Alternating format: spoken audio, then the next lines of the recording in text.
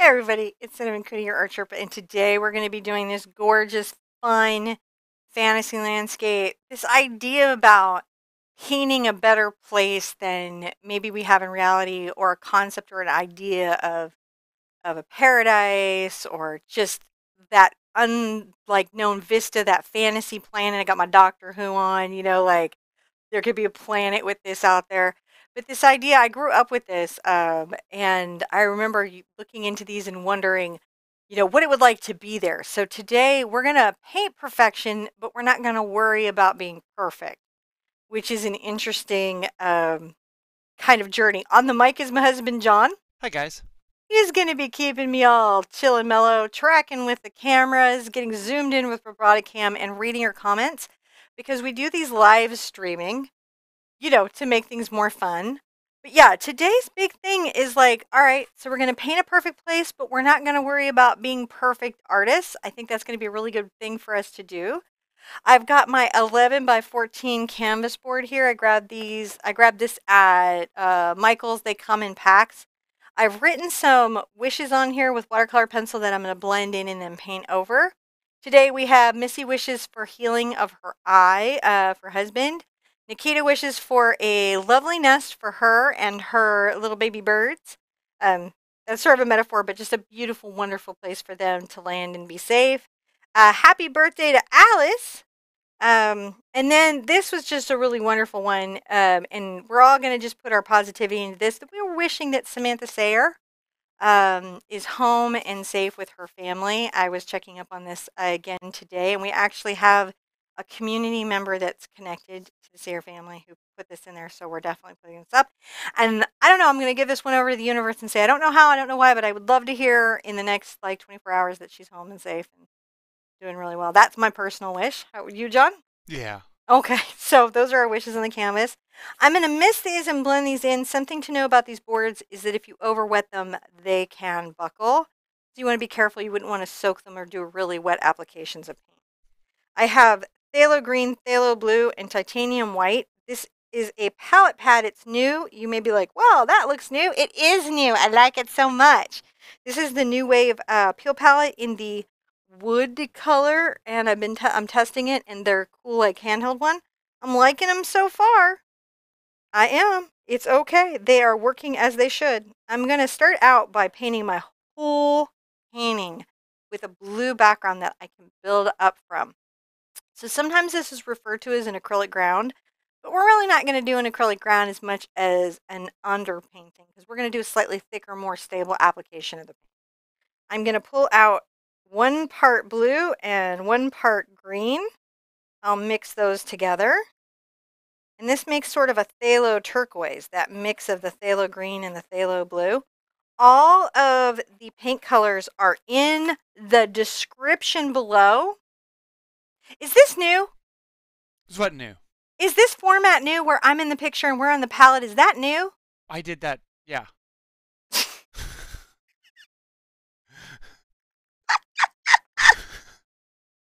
No, it's good. I like it. It's good. I didn't know we were doing that now. Well, you just sometimes get talky when you're mixing paint, and I noticed that people like to see you when you're talking, so I'm not talking, am I? You're a little bit.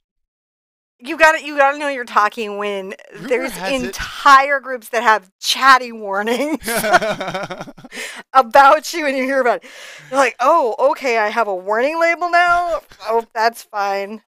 All right, so I've got my I felt so called on the mat, like the teacher caught me doing something. I was like, nope, I wasn't doing that. I know what you're talking about. That's not new. I didn't do it. This is serious business we're up to, Mr. Cooney. There's We no are making pictures in art pictures. here.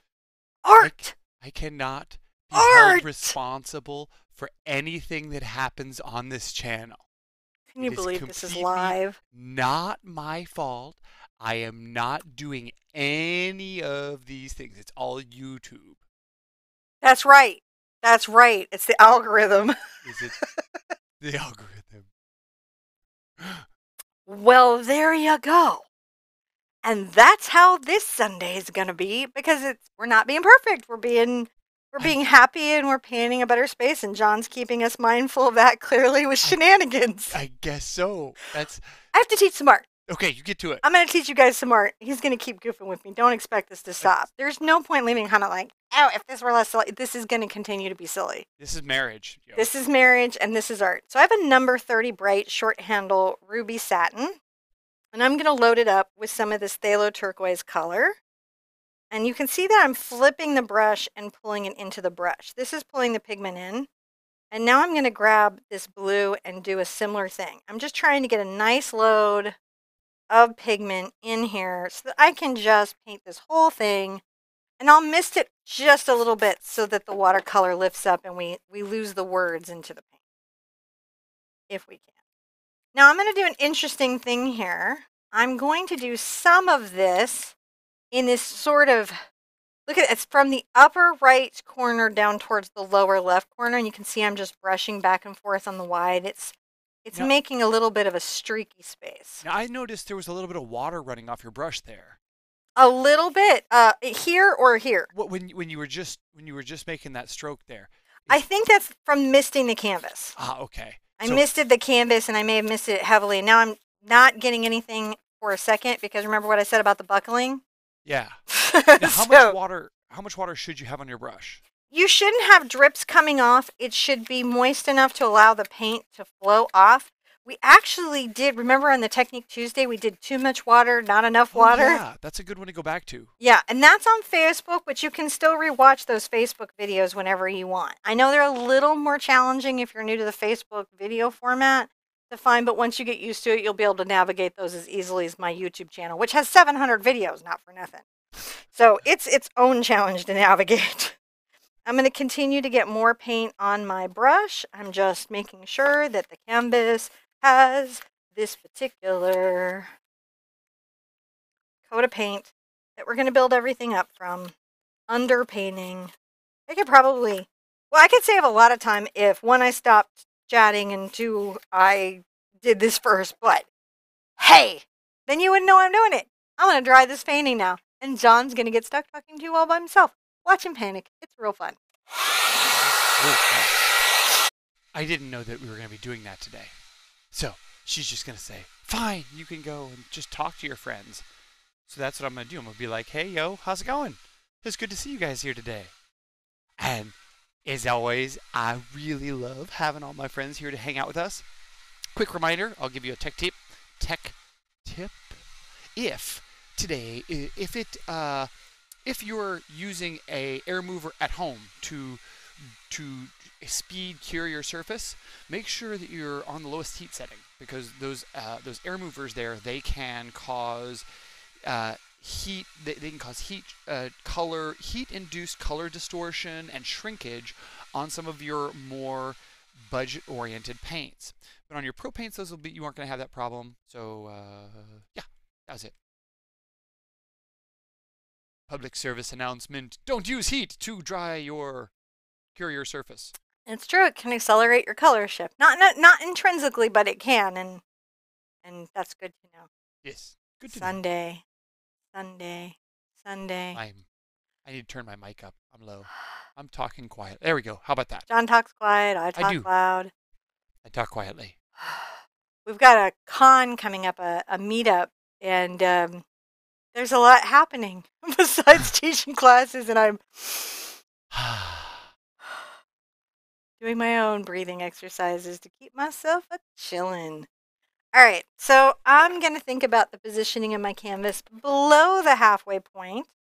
I'm going to make a horizon line. In my perfect little universe, this is where my water place begins.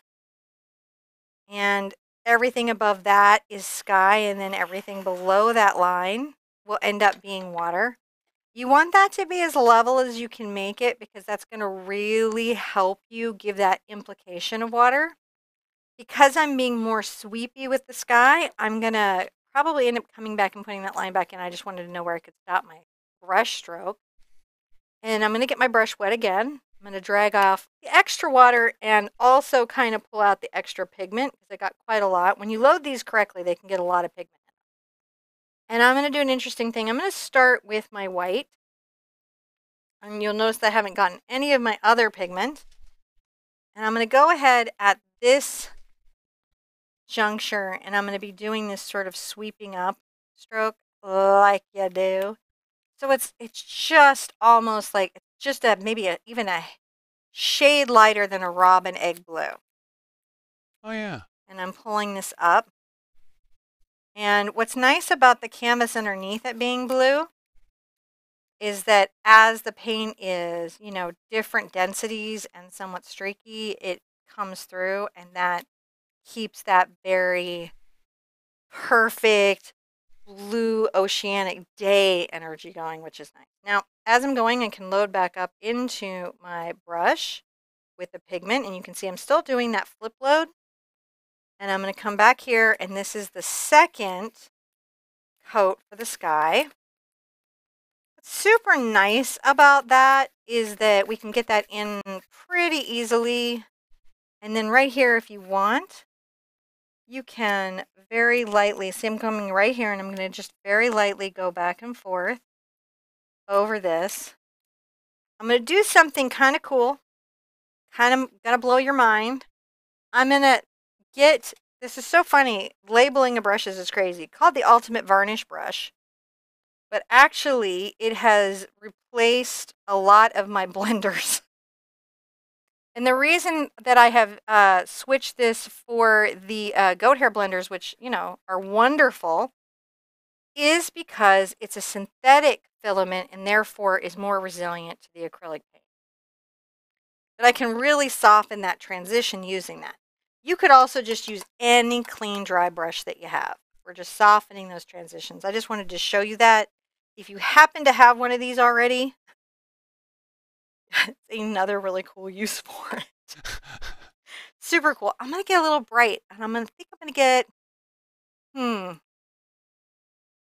just a traditional, normal little bright. This is a Cambridge number 8 bright. A number 10 would work as well. And I'm going to go ahead and load up with some of my white paint here. And I'm going to come, and I don't know why I put like I'm dueling. I put one hand behind my back.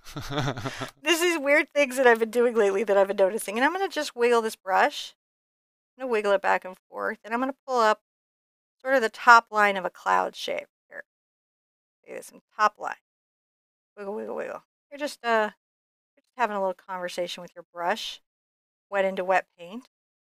And you can come right here and, you can blend back and forth as you go. Here we go, just like maybe some of this here, and Wow, that's right. just wiggle this. Clouds, if you're going to notice, have this up, and they come down into a little V, and they go around, and they're very impacted by many, many things like wind and temperature and moisture of the air. So when we're painting them, we're really talking about the weather and the day in a very deep and meaningful way. So if I'm trying to talk about a perfect place, I'll probably want a happy little cloud. And then continue to... I was sipping my coffee. Were you sipping your coffee? I like I'm the brushing happy that light clouds. color down there, and I'm going to come and just continue to...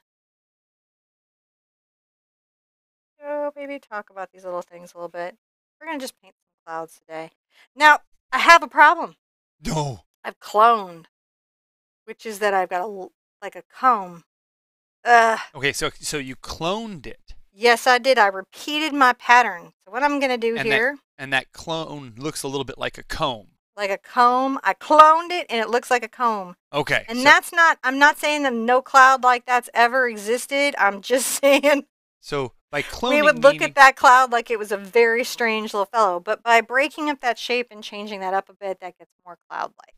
Now, by cloning, you mean you don't want a repeating pattern that looks That's exactly what I mean. Don't repeat yourself unless you're me, and then repeat yourself so much. I'm going to bring some more of my white paint here, and I'm going to do a low bank. It can be nice to change the direction of your brush. And you can see I'm just on the corner here, and I'm just wiggling. I have cloud brushes, I've got brights, I've got blenders, I've got fans. So many ways to do a good cloud. Get a little more of my white out here.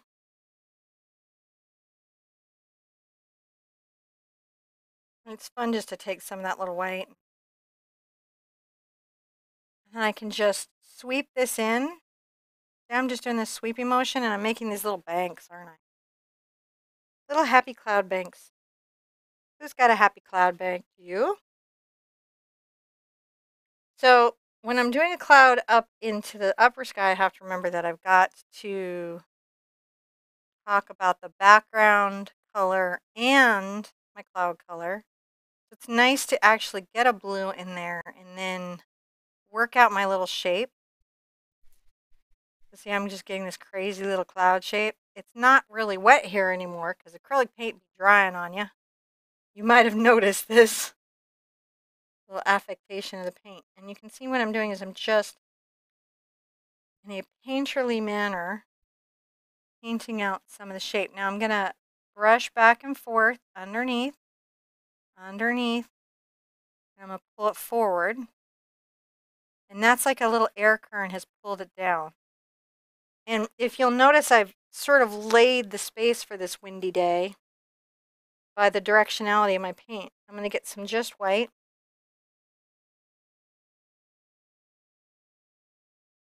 I'm going to come and talk about some of it cloud. It could be in that lighter space.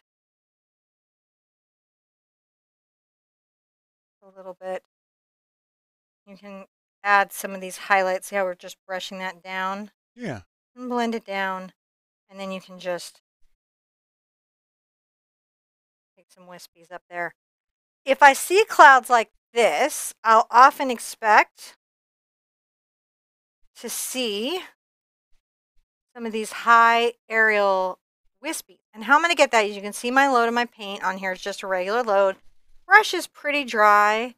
My pressure is light, like a butterfly wing kissing the canvas. Back in the early day of the show, we used to talk about wet cat pressure, just pressing so gently you don't anger the wet cat. And I'm just going to create these bits of atmospheric high cloud wisples, like horses' tails. I think these are actually called horses' tails, aren't they? I don't know. Something like that. I am not a meteorologist. I am also not. Darn it, Sherpa. I'm a button pusher, not a meteorologist. But in my feeling, it's nice to change up. I'm going to add some bright white to the top of these little clouds. A little of your cloud texture so that you don't have just one type of cloud, but you have a different variety of clouds. And the reason for this is that a lot of times when you work with Photoshopped images and you create your own, the sky isn't really as dynamic as you need it to be. And as a painter, you can be like, that's cool, I got the basic gist. Yeah, cloudy sky. But I want it to be a dynamic cloudy sky. So you can always come back and just make it your own. I'm going to add a little white here. It's creating those little forward puffs. As you become a student of clouds, you do learn that there are clouds that go in seasons and that can go together or can't, generally speaking, go together. And that was a whole interesting journey for me. Like, that cloud should not go next to that cloud. Right. And I was like, whoa, I didn't even know that. Which is, I still can't say that I totally know it, but I mean, I'm now aware of it.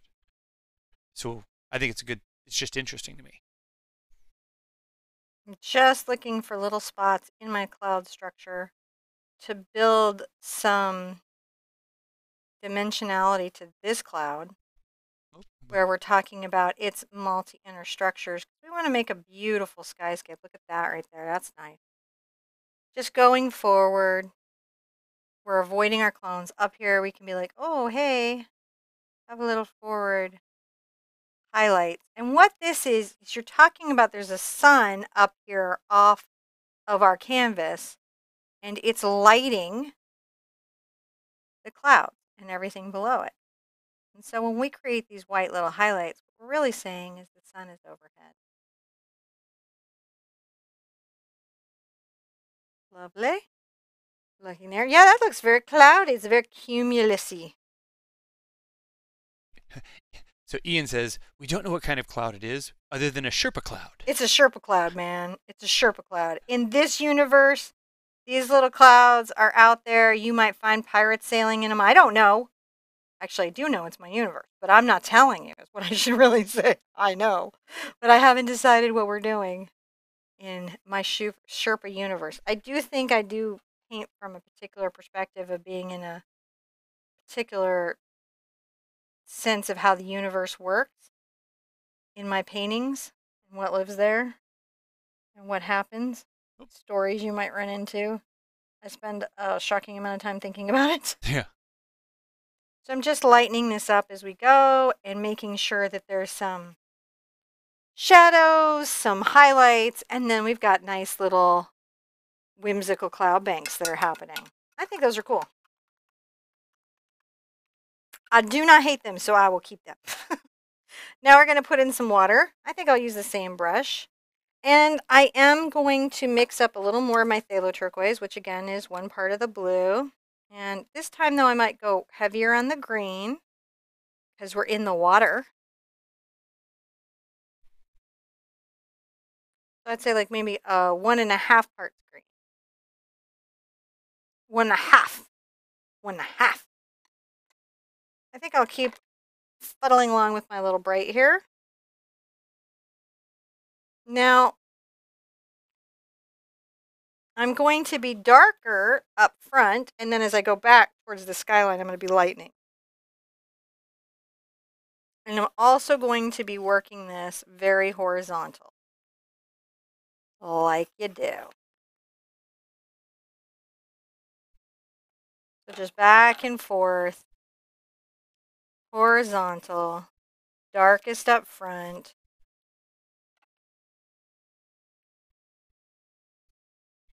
And then going to be lightening it as I go back. In fact, right about maybe here or so is when I'll be lightening it.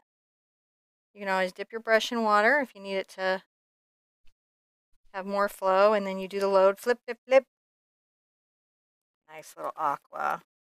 So one of the things that I can do with paintings is I can saturate things and play with the color of things, making them more than they are in life. And that's one of the ideas, that you can paint worlds better than you can live in, that are even findable. It's a different type of wanderlust, the one that you can create while you're painting. As I go back, I'm going to start to add a little of the white to my mix to sort of lighten it and talk about how it's going to be lightening. Just going back and forth. You can see I'm just adding a little bit of the white.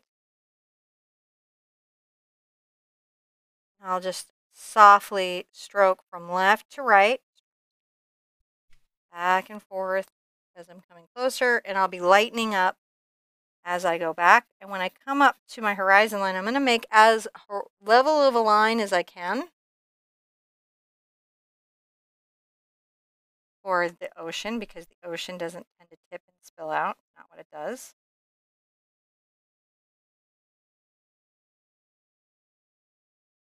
And already we have a distant cloud bank.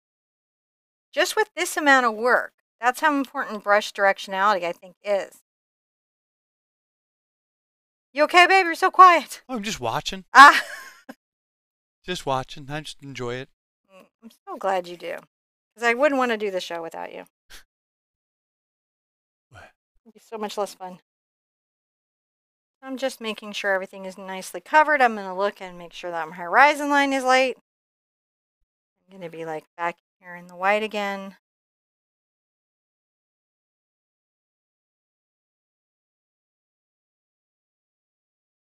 Now, as I come forward, I might do a little more light right here into this water, as you can see. You know what I'm doing? Yeah. And I'm just talking about maybe a spot of water that had a little more light on it than the rest of it. I may actually get some glaze to improve some of the flow and glazing of my paint. Just grabbed a little more of blue-green pigment. Glaze, glaze, glaze, glaze, glaze. I'm going to use it almost like they use floating medium in the decorative painting, and just allow it to help me flow my paint out and let all the little pigment come off my brush. Oh, there we go. That's a nice day. Are you having a nice day on your canvas? I'm having a nice day on my I canvas. think I think it's very nice day on the canvas. Now we can also take a little bit of the white, just tipped on our brush like this, and put little bits of waves, like brushing over it, blending it in. Now do you always use mediums? I don't always use mediums because you can use just water with acrylic paint, but mediums have a purpose and a job, and a lot of times they modify our paint. So it'll do things that it either doesn't intrinsically want to do or that it doesn't easily do. And I'm like, grab the glaze here. And by adding the medium to your kit, you're able to modify the base nature of your paint so you can get more of the results that you're trying to get as an artist, I think. But they're Gotcha. not strictly necessary. And the purists who are like, you should never use water and acrylic paint, that's not really true. The whole purpose of this medium is that it is water soluble. Right. So, yeah, if you're trying to go for some sort of historic longevity because you're the greatest painter that ever lived and you're trying to keep your paintings alive into perpetuity and help conservators not have to struggle so much to keep your artwork intact, yeah, you could avoid using water. Maybe add 100 years to the life of your painting in its 500-year life if that was super important to you. Right. And it might be. And I have a friend that honestly is in it like, well, if my artwork's the last artwork standing, I'm the most famous artist. And I'm like, okay, we need to stop keeping flies as pets. Oh my. The dog bring Twix! another one in. I know. We just got the other one out. And Twix just got another one in. And make sure that's what it is. Oh yeah, it is one of those because I almost ran away, guys.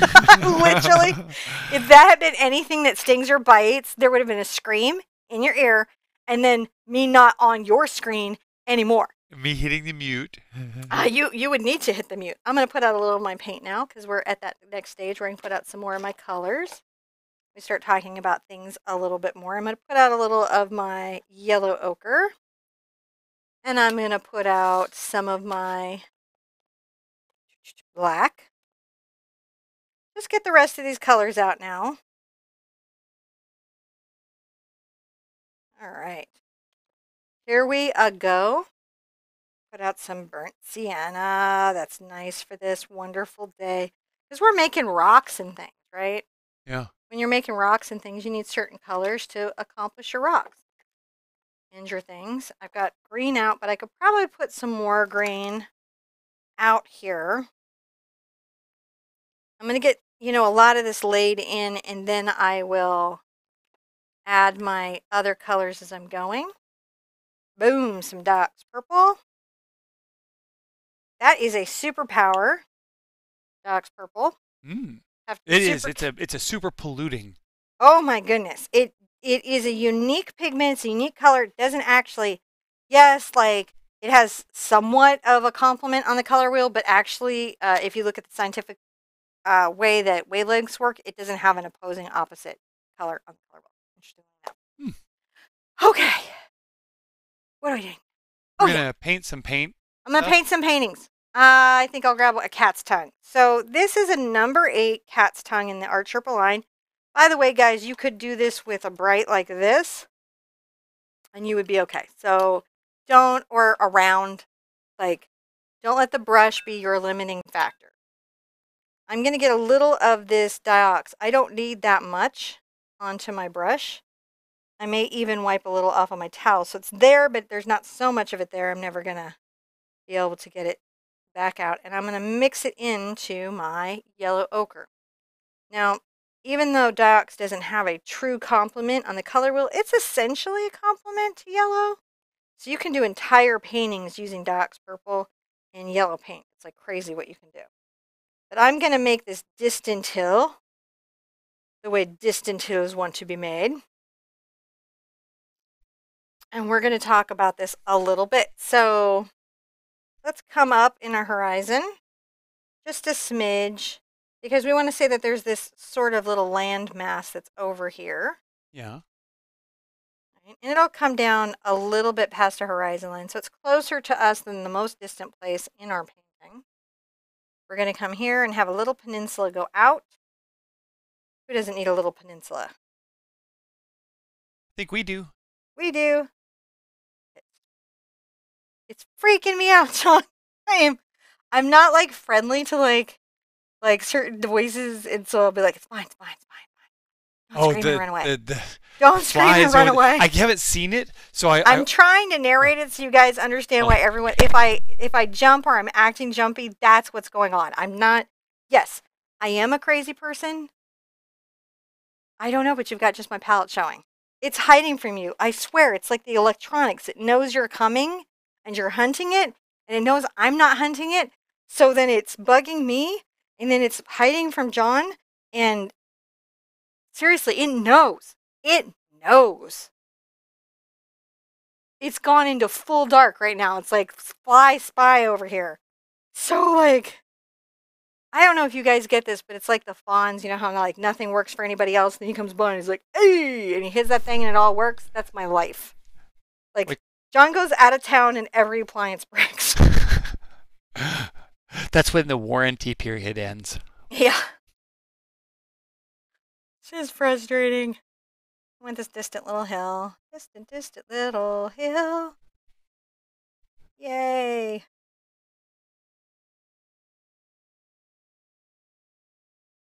Now, a couple of things whenever you're working with digital collages, you have to correct for the lighting, which means that things aren't necessarily lit the way they should be by a light source. It takes a really good artist to collage photo images together, and a lot of time, and you'd have to go collect all of them yourself. So when we as painters do these, we've got to make sure that we are correcting for that. So I'm going to be changing some of the orientation of the light just because we're saying by our clouds where it's coming from. And I'm going to be making sure that I'm enforcing that reality just a little bit. So I will be lighting that side of our little hill here. Maybe some of this right there. By what I'm trying to say is like, is lit. I'll bring a little sweep down here. And I'm going to come along my little sandbar and light some too.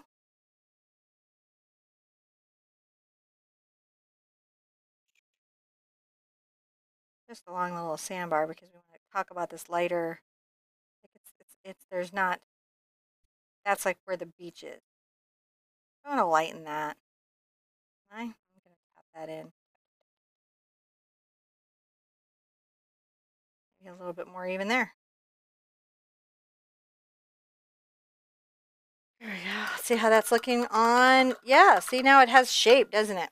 It has shape. It has something anyways. I'm going to take a little of my black and my yellow ochre. I'm going to come right here and make sure that I talk about a steep incline happening here. Add a little shadow a couple places. Again, when I'm doing, like if I put one right here and I come here and I'm going to come down under some of this stuff to talk about different places along the beach line that are darker. I'm going to bring a little bit up into this. Now I'm creating this shapy landmass. Yeah. By doing this, I'm like, shapy landmass. Let's see how shapy land masses. Shapes.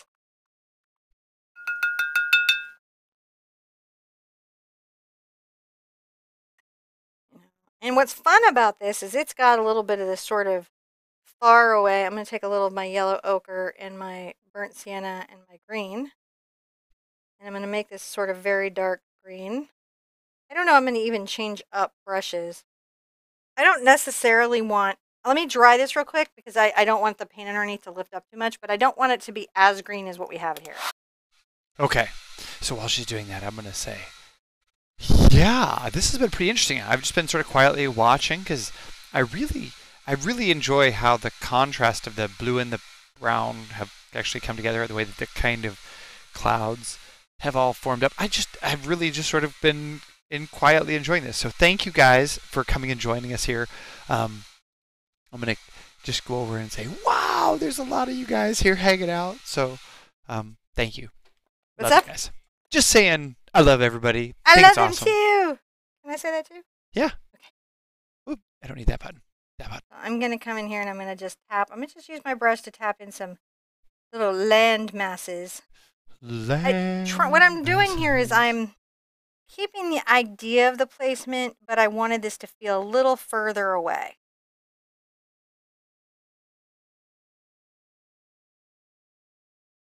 Like it was a little stop before the stop, like the stop before Neverland.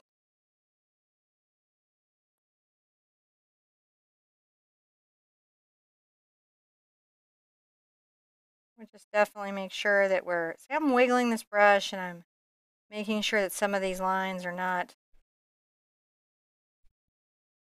Absolutely, yeah. methodical or even, but they're random and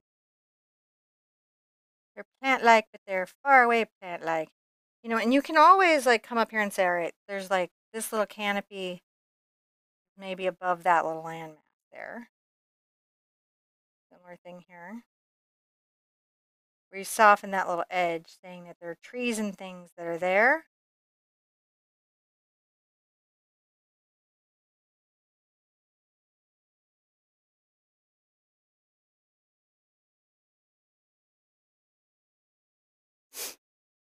Oh, that's so nice. Yeah. All right, now we put some plants on it. We thought about it anyways. I'm going to get a little of the green and the brown together, less brown into this mix, and a little of my cad yellow into it. And a smidge of my Smidget. smidget. You're going to create little highlights out in your tree mat.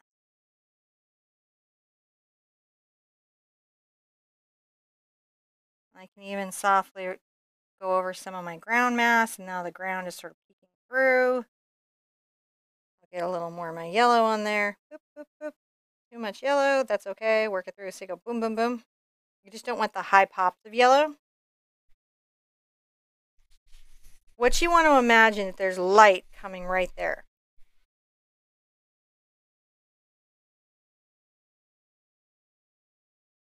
You're just talking about some of that.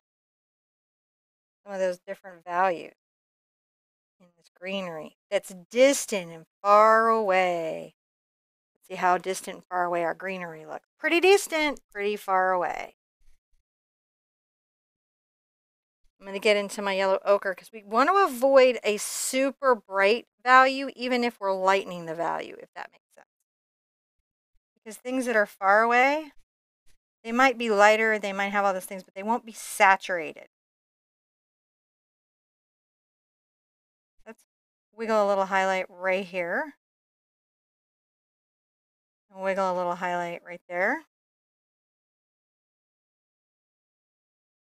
Now,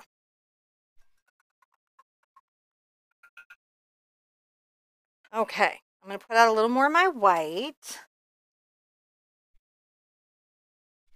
A little more of my white. And I think I might grab a little brush. Maybe my little cat's tongue. Woohoo! So one of the things I'm going to do is I'm going to load up some of my glazing medium and grab some of my phthalo blue. It makes this nice deep color. I'm going to come along my landmass and darken some of this.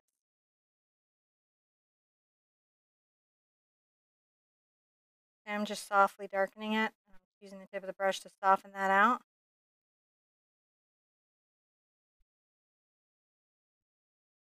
You need more glazing medium, you get it.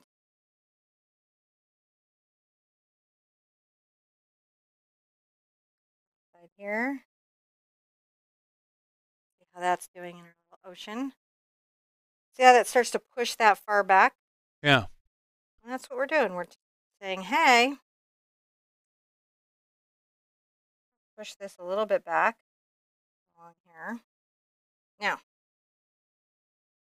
And this next part is interesting, and I may do it with my Cambridge. There is and should be a little of this and maybe a smidge of the purple on there.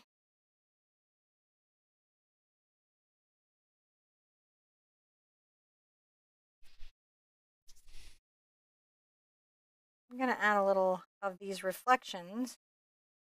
I pull down.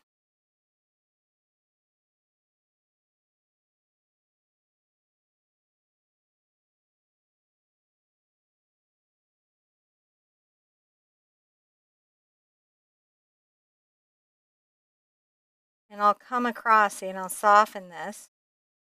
And I'm just trying to talk about the reflection in the water. Look how I'm using the tip of the bristles to soften all of that. Yeah. It's a very light pigment load.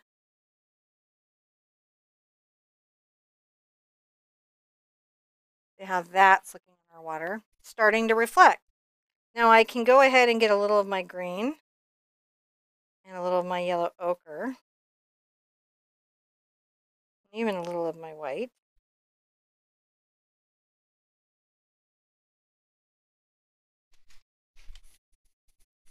And take some of those reflections into the water as well.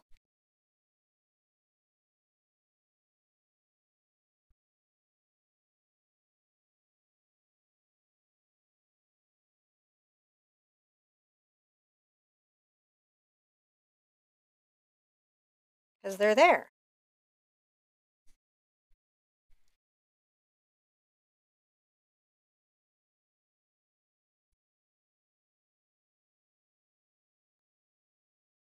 And I can get a little of my white. Now, how And I'm going to difficult just do you pull think this this down. is? This painting today, Yeah. let's let the hoots go. No, it's going to be about 3 hoots. 3 hoots? Yeah. Just because there's layers, and there's a lot we're correcting for in the reference. There are layers. There are layers, but look at our reflection. We're learning about that a little bit. Is our island just like reflecting out there now? I think so. Crazy how that island can reflect. Pull that in. I'm taking this up a little bit closer. See how I'm doing? I'm going to grab a little of my white and work it into my brush and my yellow. I'm going to make sure that there's a bit of a kind of implied sheer there. And a couple spots on the land here that are different highlights. Yep. We're just shaping our land, right? Shape the land. Shape it. Shape it good. All right, a little black into that. Dwarves like doing that. They do.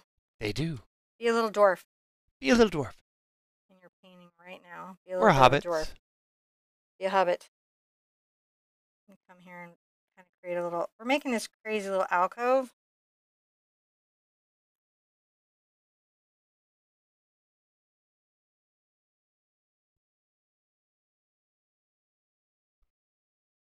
And then I'm just trying to shape up this space. Talking about how this is rolling up into the mountain. There we go.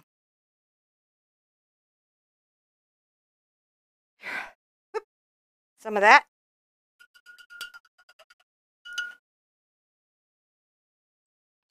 Now, I'm going to come along and get a little of my black on my brush. And I use some water to make it quite thin. I'm going to get some blue. And this is going to be a very fine line along that edge.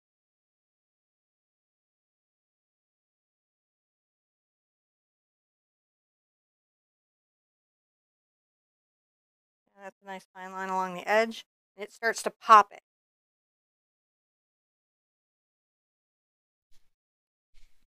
I'll add some of that dark value a couple places in my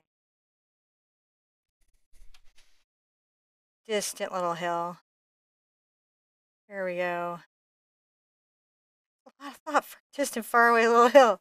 It is. That hue over there can be as important as that hue over here.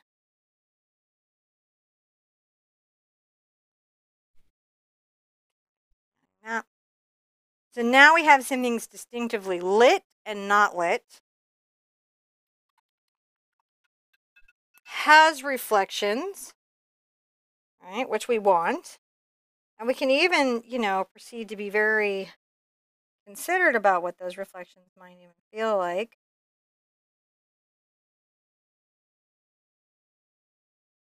We just work them around.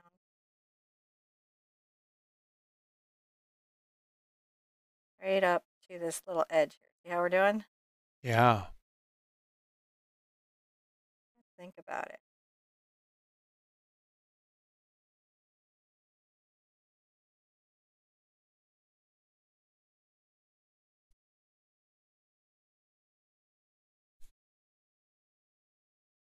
Playing with one too long, so I got that one a little bit long. So what I'm going to do is I rinsed my brush. I'll come back and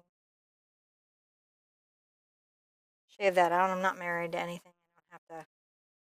I'm married to John, but I'm not married to my paintings. But I like marriage. Don't take it as I don't like marriage. I like marriage. Marriage is fine. This mic is not fine. It keeps wanting to come off today. How's that looking? Do you have Looking a really hill? good. Is it far away? It's looking in the distance. It's in the distance. It could be great. It might not be great. It's hard to say. These scale things can be really challenging. Now, all of this is dry. I'm going to make sure this is dry. I'm going to sketch a couple things in, and then we're going to have a lot of fun with the flowers and the vines and the steps and this view, right? So you guys ready to have a little fun with the view? Yeah. Okay. Okay. So, I would say I've said hi to you guys a lot, and you should check out the website because on there you can find out how to get gnomified. One might say, "What do you mean, John? What's gnomified?" And so what I'd say to that is gnomifications are how we give SMS notifications to everybody. And an SMS notification, that's a text message.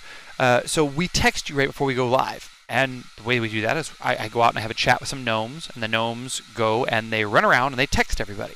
And that's why they're called gnomifications. So if you're interested in getting a text message right before we go live, then go out to our website and check it out. There's a little infographic right there on the landing page, www.TheArtSherpa.com, where you can find out how to get text notifications before we go live. I'm loading up a little dark color And because I just feel a thing that I just want to create more of a shape or consideration into this space here so it feels a little rockier. It felt smooth and I didn't want it to feel as smooth as it was feeling. I wanted this to feel like a little rocky edge right here. I'm shading that out. It's not just a weird point. Because it could be, but it isn't, and I don't want it to be.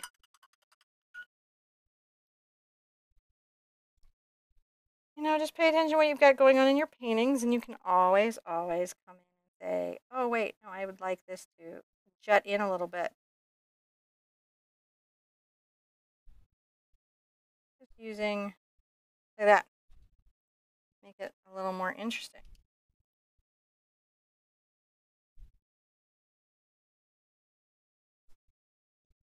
Creating a little rougher edge there on that little far bit. It's a weird thing. Care about it. I know.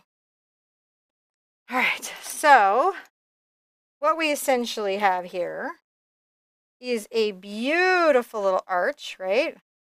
Coming here down to about this space where it's got a landing.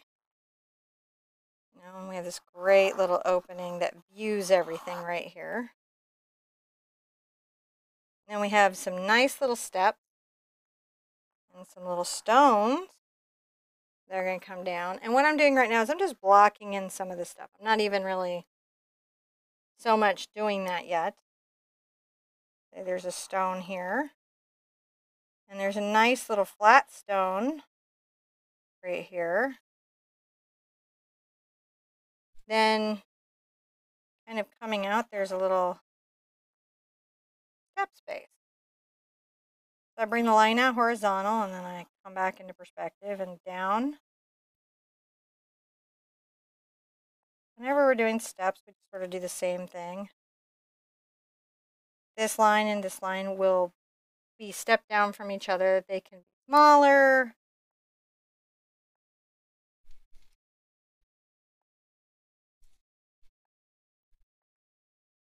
we just try to make sure that our parallel lines stay parallel as we come down our little step space. There's not a lot of steps showing, a lot of bush here. Then maybe we have another nice big rock. They've got some bricks, but you could have whatever you wanted as your little landing space and some dirt. And all the rest is just this incredible garden with this wild arch. So let's get some of that in. Let's block some of those rough values in. So my stone color today is going to be a little of my yellow ochre and my Doc's purple. I think they make a nice gray. But I may even put some black into it to gray it more. A little more black. Create a little stone gray. And we're going to say that the highlight part of our step is right here. And we're going to just actually do this with like a loose brush stroke. We're not going to be very particular. And then this little landing is light. So we just want to make sure that we've got these nice little steps back there. I've got a little rock right here. Look at that little rock happening there. He's got another little rock friend. Maybe this rock friend is more, got some blue in it, so he's more of this gray. Look at that cool gray rock friend. And I'm just, look how loose I'm putting these in. Rock shape, rock shape. Very loose stuff at this stage for me.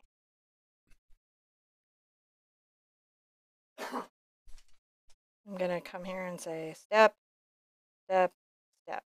So it's like this light, this dark, this light, this dark.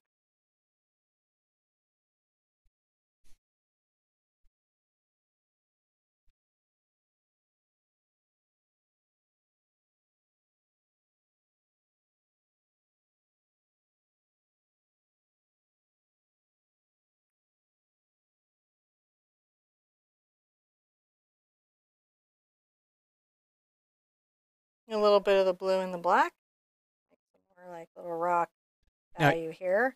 And again, we're going to come in with tight brushes and really think about it. But right now, we're just saying rock. Little brush Sophia would really like me to Sophia. say hello. Yeah, I've got a lot of little brushes that have been through here, but Sophia has been very much would like me to say hello, Sherpa. Hello, Sophia. There's lots How of are love you today? Lots of love to our little brushes who are coming and hanging out. Fun to paint places we imagine, isn't it? Got to tell grown-ups that so they believe you. Kids know it. Kids know how important it is to paint places that you imagine.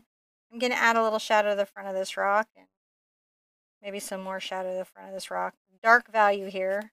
And underneath here, I'm going to just be like a little of my black and green. And I will do all of my dark foliage here. And you can see I'm just, look at that, I'm just darkening that value. Not even a thing. So what I've done is I'm sketching in space. I am not really even laying out. I'll get more particular about that and things like perspective and stuff, but you really want to start talking about certain values when you're early in. I'm going to take my black, my blue, and my green, and I'm going to make this very dark base of my arch. So my arch, I'm going to wiggle my brush, kind of almost in the way we wiggled the clouds. This is for the darkest value on the ivy that we're going to be building up. I thought about sponging again, but I wanted to show you guys another way to get these kind of objects in. Now, like, make sure that some of your ivy comes out and that your arch is inviting. I may even exaggerate my arch somewhat and let my arch look through more of the ocean.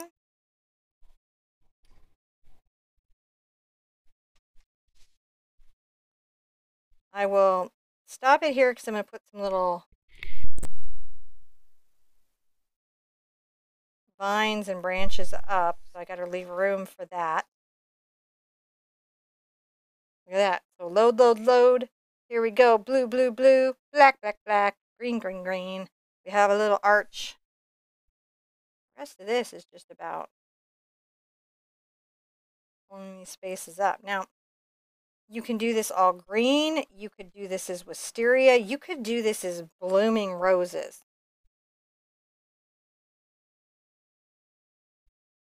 So there's a lot of plants. This is the first conversation that we're having about any of this right now. And you can continue to explore this idea.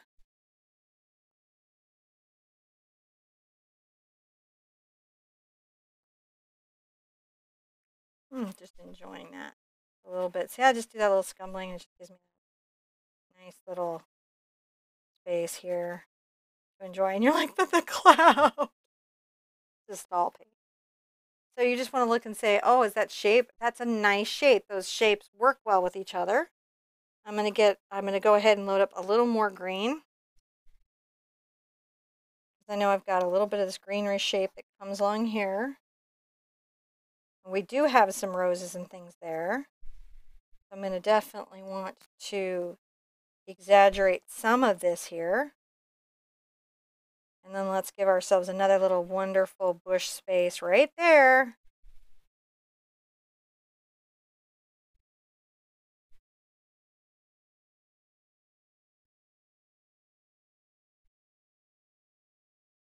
We have a wonderful walk. We've got rocks. We've got all kinds of things. And we have these colors in and we kind of know where everything is. So once we have all that in, we can start playing with our green on greens. And I can take this green and maybe even a little bit of my turquoise into it because it's such a wonderful little green, and get some cad yellow. I'm not even going to change brushes. It's fun stuff. I'm going to make sure that I talk about some of these leaves light. Add a little light on this leaf because where's our sun? Coming down. You got to make sure that you're willing to come in and light your arch, your wonderful space, with little bits of sunlight that are coming down. And I'm just tapping this. Look at it, tap it away. Gotta leave dark value, you gotta leave light value. I may even come back with some more dark value again. I'm willing to play with it as long as it takes. I think it's looking really good. Yeah, it can come together real quick.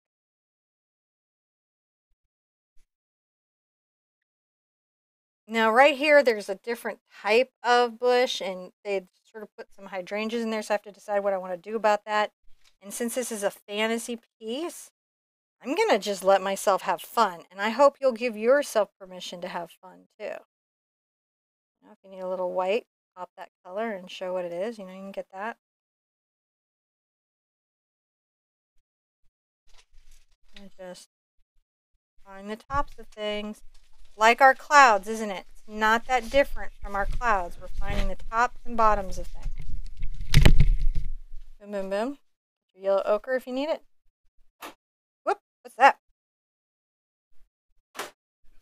Oh, you're getting him? He came out of hiding? Going down. I'm really sorry. I mean, you have a good crossing. I'm really sorry, little fly dude. You just gotta not come in the studio. Freak the Sherpa out. Freak her out. A little Sorry busy. about that. You know what I mean? A little busy. Profiling my flies. I know it. Pretty much, if you want to come in the house, you need to be a ladybug or a butterfly or dragonfly. So I'm just layering that up and starting to build up those little bits of paint and value. I'm going to come back with my dark green again. And it's fun to get a little turquoise into it and just make sure that I'm putting in these spaces where the shadows are deep. You need space where the shadows are deep, or the whole bush doesn't really happen.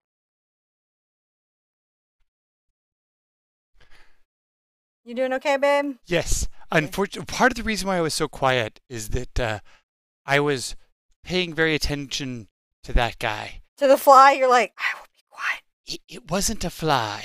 It wasn't? No, it was a wasp. Oh, that's not even okay. I was getting him. Oh, that's not even okay. So I had. All right, so yeah, John had to get him because he knows I'll scream and run. I Yes. don't have any. I'm like, I'll lose it. No, He just didn't want you guys to be subjected to my fleeing. No, he's definitely got it. Okay. Okay, that's good. That's good. Everybody loves my studio so much they come in and just make sure that there's.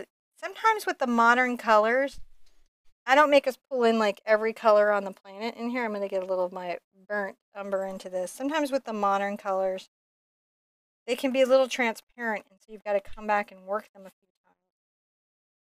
Get another little bit of the. Oh, that's nice and rich. Look at that.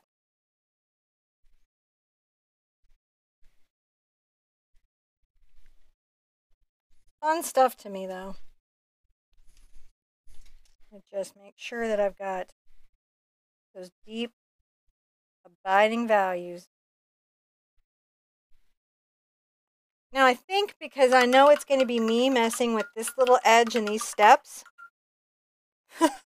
knowing me, that's what's going to be happening. And I'm going to do my picture-in-picture while you guys do your picture-in-picture. I'm going to be really relying on a good, sharp bright to do this. I think I'll get my number 4 bright here. I'm going to get this wet. I'm going to work some black into it. I'm going to work some blue into it. I'm going to come here and I'm going to start talking about rocks and steps.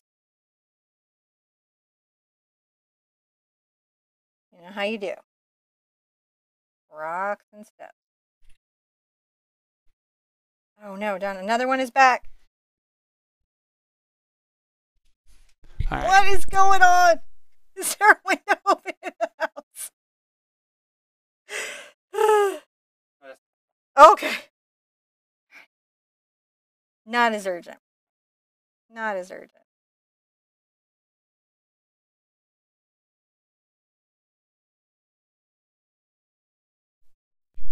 I'm going to just use the sharpness of this brush to really help me draw in. Really help me do. And I'm going to say I hope you guys are having a nice Sunday painting like I am.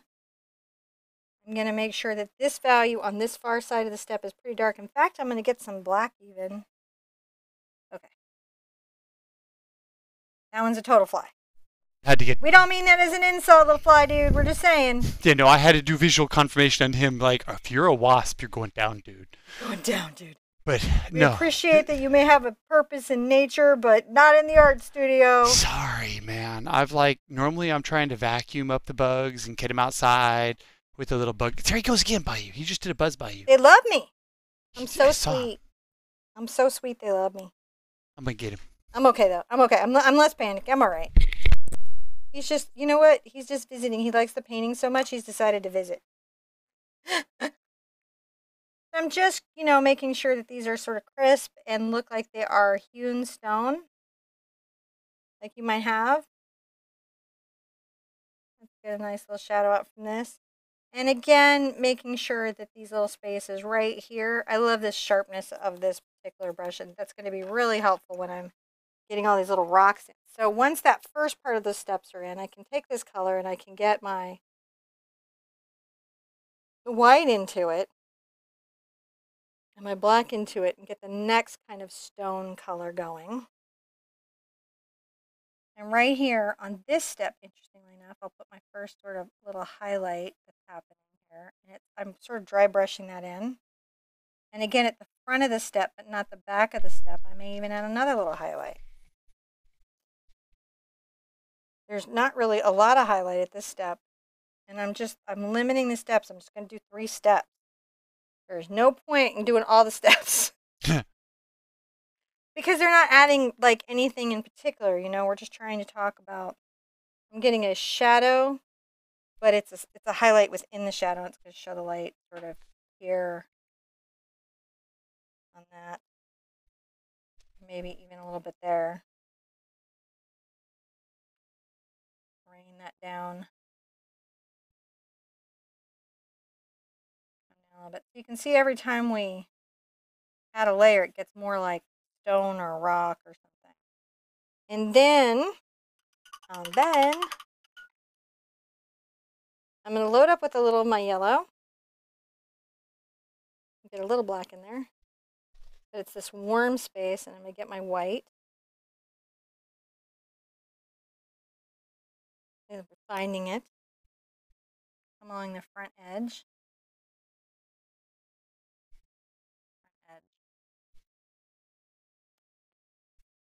I'm going to just do this dashing mark here, like this little dash. Dash. That's going to be a nice little texture. Right? Kind of like a little ground. And as I go forward, I can work a little of my brown into it, but I work it into my dirty brush. Look at how I work it into my dirty brush. Work that brown. I want to create this sort of dry ground space here. And I'm wiggle, wiggle, wiggle.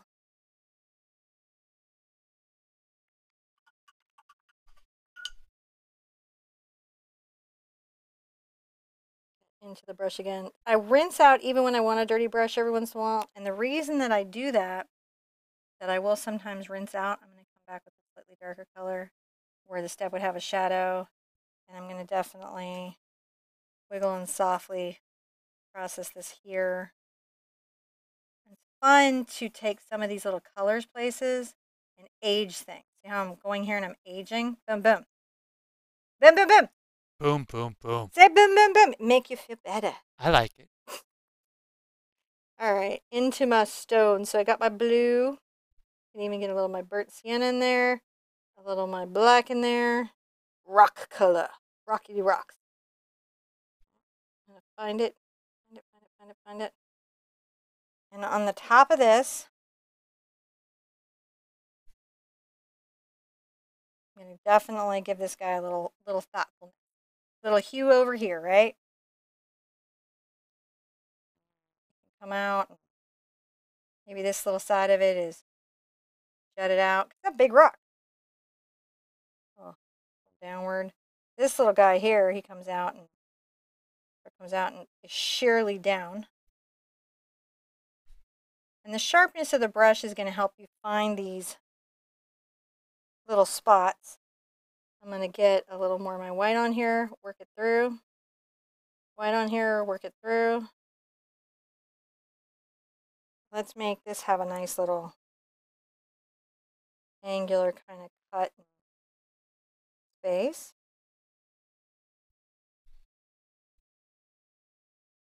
That's an angular little rock, isn't it? Yeah. This little friend here can be right here, a little angle. And right now what I'm just trying to do is just make sure that I've got rocks that are sharp and edged. I'm going to make another little rock right here. And he's going to come to light as I'm painting. And one other thing I'm going to want to do is really come back with some dark colors. And it's going to be the play of sharp dark against all this here that's going to start pulling these together. Like right along here, this can be quite dark. And on this back side, I'm going to pull a little value in there. Boom, boom, boom.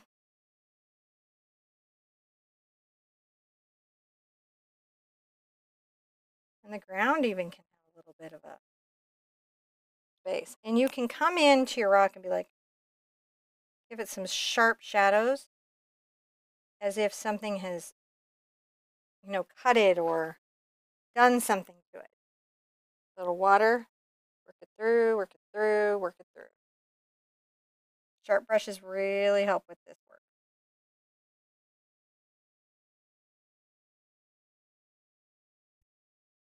You're just trying to say, oh, hey,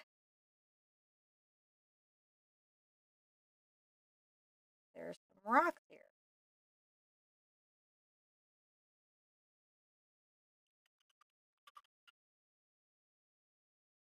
I'm going to go ahead and get a little of my yellow and black together. Boom, boom, boom. A little white on that.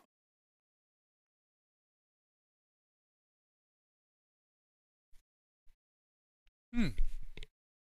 Well, hold on just a second. We're seeing a little buffering right now. Uh-oh. So I'm going to see what I can do here to just give me a moment. And what we're going to see is if we can. I think we can. Hold on just a second. I'm going to do the magic Sherpa button. And then that way it goes.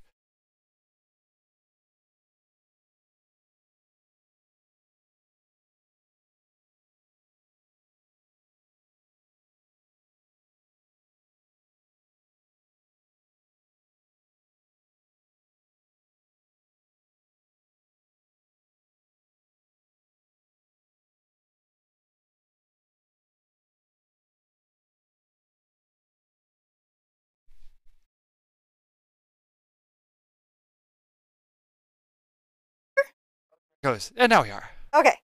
So I'm going to grab a little more of my highlight and I'm going to play with some of these. It's my yellow and my black and my white. And I'm just creating little spots of rock that, we're going to create little highlights on that are more in the sun. I'll pull this one like angle and maybe some there.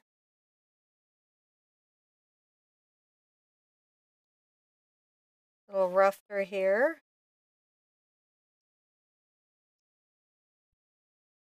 A little rough edge there. Let's pull this down. See, I'm just doing this sort of rough. Just creating these little rocks.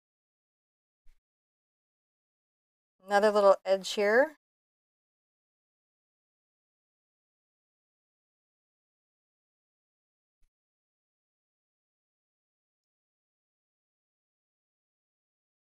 Work your faces until the contrast starts to pull the shapes out. So you want all those faces that are in the sun to have some bright highlights, but they won't be a solid bright highlight.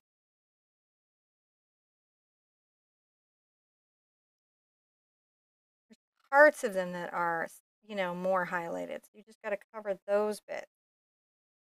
Oh, that is, or, maybe a little part of this.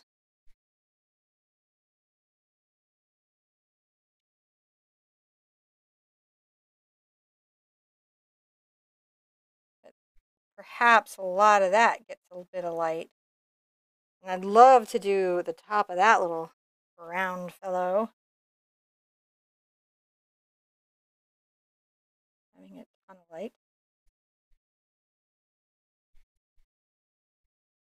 Get back into my black and my blue.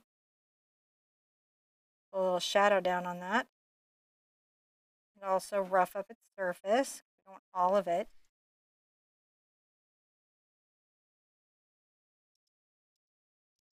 I'm going to come down with this darker shadow. So see how this is not as dark as my darkest dark, but it's still a pretty dark shadow. And I'm going to softly dry brush that back so the top of the landing has some shadow in it, but it's not completely in shadow. So these should give us, black and blue again, this should give us enough dark value that we are really able to see the shape. We're exaggerating that value so we can see these shapes.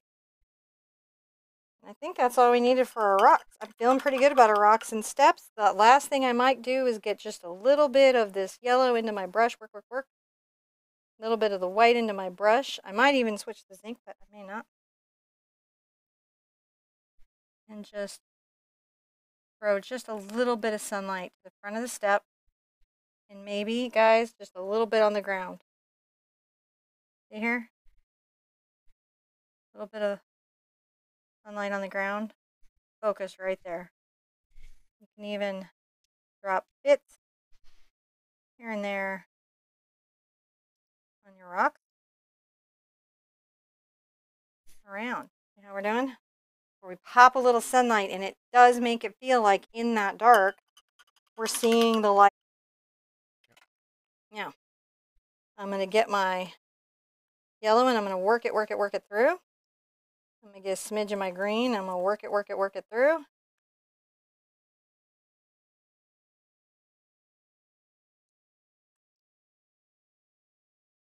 And we're going to start. Let's get the outer edges of some of this really lit. I do want to leave some of the, I don't want pure cat. I do want green into this.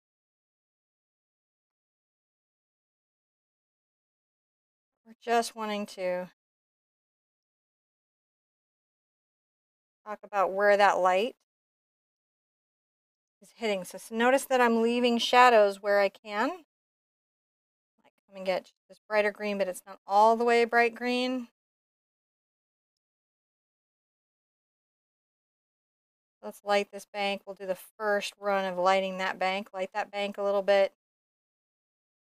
Let's light some banks. You can see I'm pushing in a little shape. It goes boom, comes in, it wanders here. It's going to come up.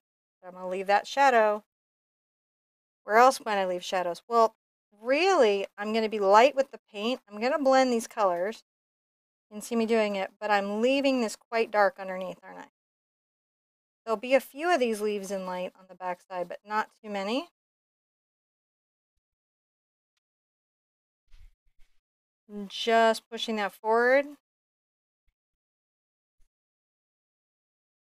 Going through. Let's go top sides, top sides. Look for your top sides. And remember, we're seeing the light's coming from here. So we have to make that adjustment to put the shadow on the back side or on the inside of our bushes. Right? We have to know that we're lighting this part or not another part. Now, right here, we're going to start talking about lighting some of this. We're just going to tap that in. Interesting little shape, and it's going to come around up almost over our rock a bit.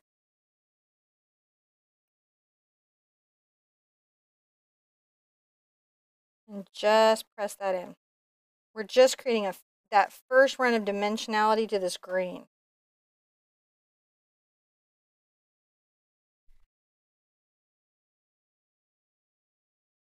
So keeping it deep there, but we're actually going to have to go pretty light in a little bit. So you can even come in with some of your yellow and say, all right here, this little fellow has got some very light.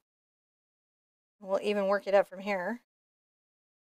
Really only talk about the highlights of its foliage. Let there be still some deep value. If you've got to soften it here, and you should, do so with the light pigmentation like you would a rouge. See, I'm going back and forth? Yeah. Right, that's all we're doing, guys. How you doing? Deep breath. Stretch up. Ooh, painting is so much work. Painting is hard, but I like it anyways.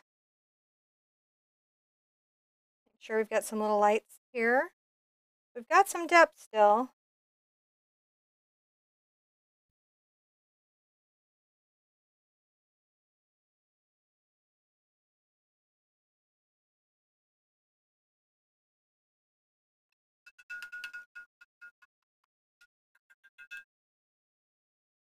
That's pretty. Now, let's get a number 4 cat's tongue.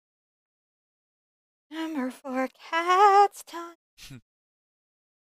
Run your yellow through there, and if it picks up the green already, great. If it doesn't, go grab a smidge of green. All right, you got that?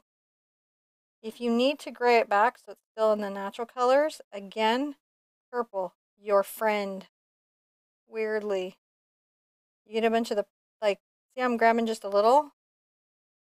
And it just takes the high saturation out of some of it. I'm going to use this brush. Talk about the shape and texture of some of these green spaces, and it's going to help me do some of these different leaf textures that I've got afoot all around my painting.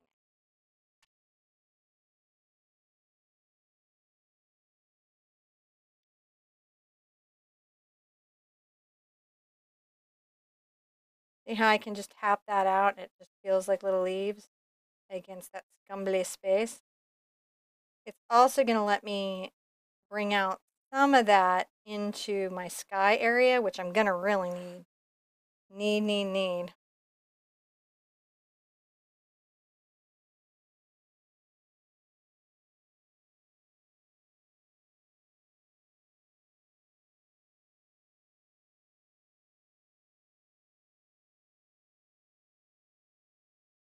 About a little bit of that here.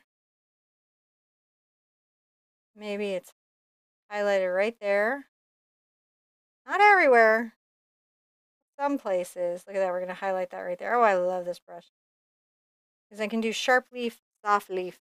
Oh, we're getting textures in green. We're not afraid of green. No.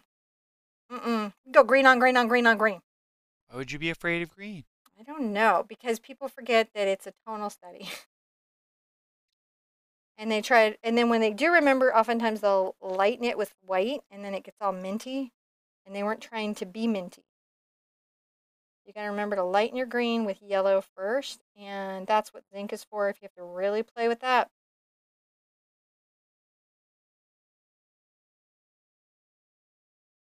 I'm gonna get my brush a little wet so the paint comes off beautifully. I'm just making sure that there's some of that. Now, where I've got the leaves where they could be hitting the sunlight, I'm gonna come with a little green right here. It's not the brightest green that I've got, but I do want some of the leaves to be backlit.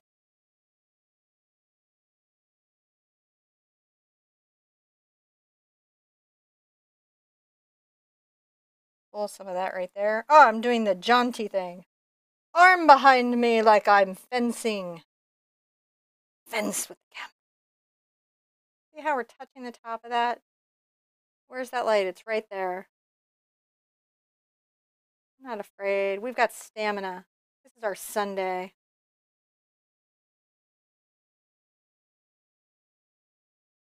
Take it in.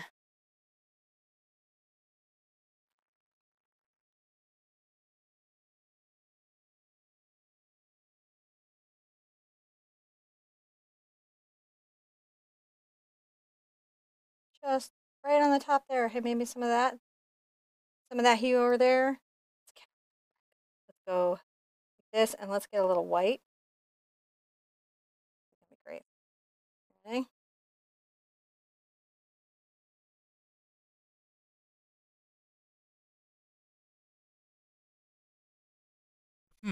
That was fun, wasn't it?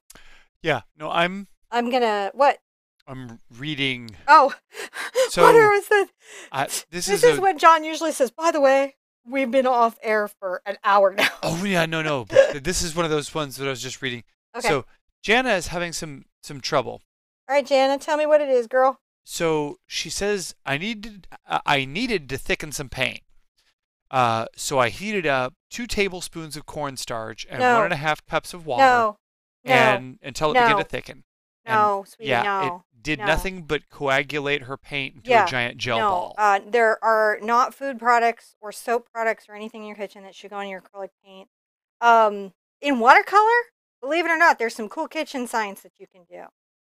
Even in oils, there's some cool kitchen science. For sure, in tempera, egg tempera, there's some cool kitchen science. But in acrylic, definitely not. If you're trying to thicken your paint, now were you trying, was it just like weak sauce, or was it you were trying to build up something? I'm not sure. I imagine that they're trying to thicken her paint here. Because some of the soft body paints, as your especially craft paints and things like that, trying to come with a low cost method of making those thicker so they'll act more like heavy body. Low cost method, like good but Yeah. inexpensive. I'll be right back. The Sherpa dashed off. I have no idea where the dash went. She's rummaging over here, and she is back. Oh. Very low cost method, super nice heavy body paint, very inexpensive. Oh yeah, that's a good point. Just a lot of times now I'm gonna say this. They have a set price. The pouches that you can get them in the pouches. They're really fantastic. Talon. Also, one is called Abstract. That's Senlier. Mm-hmm. Another one's called Talon. Mm-hmm. And that is, it's called Amsterdam. Yep. Here's the deal. Why is it that there is not a great low-cost paint alternative? I was just actually riffing with an artist friend of mine. The issue here is basically this. There's not enough of us. So you know how in makeup there's fantastic brushes and low-cost makeup palettes, and there's all kinds of options that you can get into because there's such a big consumer base. And that allows these makeup houses to have buying power, and then they can, through consumerism, drive the cost down. This is not what's happening in paint. There are little boutique houses that make really good paint, And then everybody else. and then everybody else that doesn't understand how paint is made, especially when it comes to acrylic. So it's not, I don't get paid, like, at this moment, I'll tell you if I ever do get paid a lot of money to talk about a paint. Right now, I'm just talking about paints that I love. And I've met the people that make them, and I test the product. So the Sunlayer, tested it, great. And it seems to be about $4 to $6 a pouch, depending on where you buy it from. Yeah, you started picking up the new. There's some house artist loft. Is you can get those with coupons. Not the basics, not the level 1 artist loft. This is the level 3. 3, and it's a contender. Just knowing where and how and when, and don't pay list for paint, and definitely use your coupon. Now, the big thing I'm just gonna say, as a somewhat show producer. Oh, and I just gotta say, I'm sorry, yeah. I'm not saying you're wrong. I think it's ingenious and smart. Please don't have gone away. I think it's ingenious and smart that you are looking for creative ways to solve your problem. Yeah. And sometimes, like, I worry because there's so many irresponsible teachers out there like, hey, just add whatever to your paint. Right? It's like, paint doesn't work like that. I wish it did. If it did, I would tell you to do it. And I think it's great you're looking for, we should, as artists, be looking for opportunities or ways or things that we can do to drop our costs. You are being creative. You are being awesome. Yeah, unfortunately, there isn't a good in-home kind of hack like that. There are cool in-home hacks. I've got all kinds of in-home money-saving hacks that actually work, that are good studio scent. Just unfortunately, there isn't something to add to your paint. One thing that you can do is upgrade your white. Mm-hmm. Right? You use your coupon, you get your inexpensive white that you get from a pro brand. But that's why the pro is actually more money than a lot of the student stuff, is that it just is weak sauce. Yeah. Now, and when you get to pro paints, they're going to cost very similar in cost. Mm-hmm. Because within a buck or two of each other. Yeah. At that point, you're talking about pigment is pigment is pigment. And that's why I lost it over the Liquitex Cadmium Free. I'm like, wait, Golden's been doing hue for years, and it was a dead match. Like, we're pretending like this didn't exist. So anyway, soapbox paint. Soapbox, paint soapbox. We could paint soapbox until I could have a whole. I think I've done them before. Long videos about the paint soapbox. Okay. Yeah, yes. True. But look for that. You can find that online. Cheap Joe's. Mm-hmm. Different resources. Jackson's if you're in Europe. So look for those resources. And you're better off just to buy a product as it's intended, because you'll ruin more products and more things and just go through more money trying to get something than you will just. Right. You guys know Deco has a fine art paint, right? They do, yeah. Called Americana. It's not in the aisle that you expect it to be in, but it exists. Oftentimes it's set there sometimes. So yeah, sometimes they put it back with the craft paints. And it's just, I'm going to get this much more yellow green with a little bit of white. And a lot of people don't know that that's a resource. So see how this is very bright? I'm just trying to get some very bright. I'm going to have that on this outer edge here. Maybe put a little more here. Wherever I have these plants, I'm going to try to get that sort of little two-tone little leaf thing happening. Here we go, here we go, here we go. I'm going to put a little more green into it. I'm going to come back more into the shadowed area. So I'm sorry I was so emphatic. That wasn't you. I wasn't responding to you, sweetie. I'm just Oh, Jessica is in labor watching the Art Sherpa, and she says it's making it a little easier for her. Okay, remember, keep your voice low. done 3 of those at home, girl. I'm with you. Everybody, let's take a minute and wish her a beautiful, easy delivery.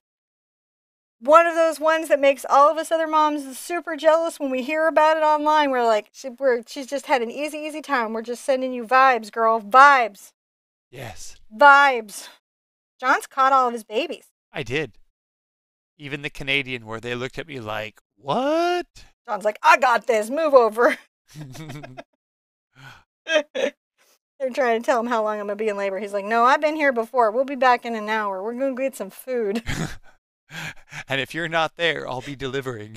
That is almost what happened. It's true. So I'm adding some water and some white to this, and you can see that I'm creating a little bit where the sunlight is catching that texture. We're just working out some textures, right? Some little vines, some little textures. I'm going to get a bunch of yellow into this mix right here, just a bunch. Now let's come around here and fill up some of this.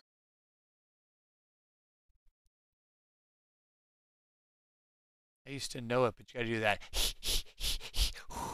thing. Yeah? I don't know, maybe. No. Well, I think my big problem is that I would let my voice get too high.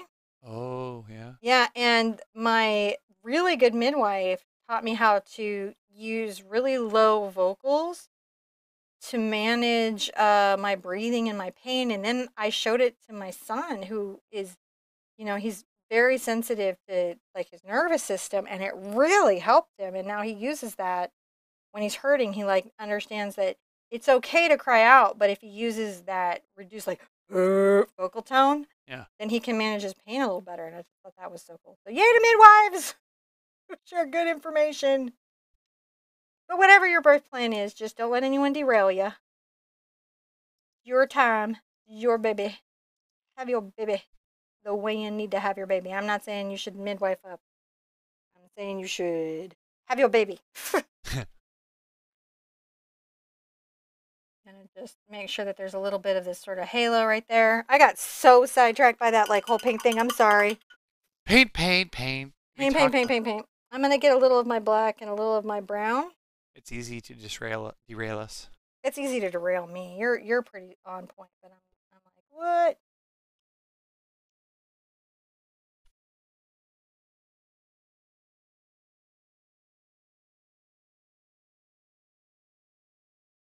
I don't know if it adds anything. We'll see. I'm going to also take some of this out here. I'm going to do like a little, maybe a little branch out there. Just some interesting little texture bits, right? That are happening here. Be playful.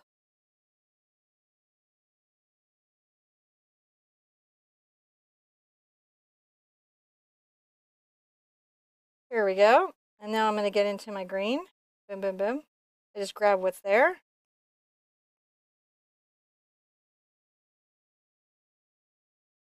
That is so crazy. We have somebody having a baby today.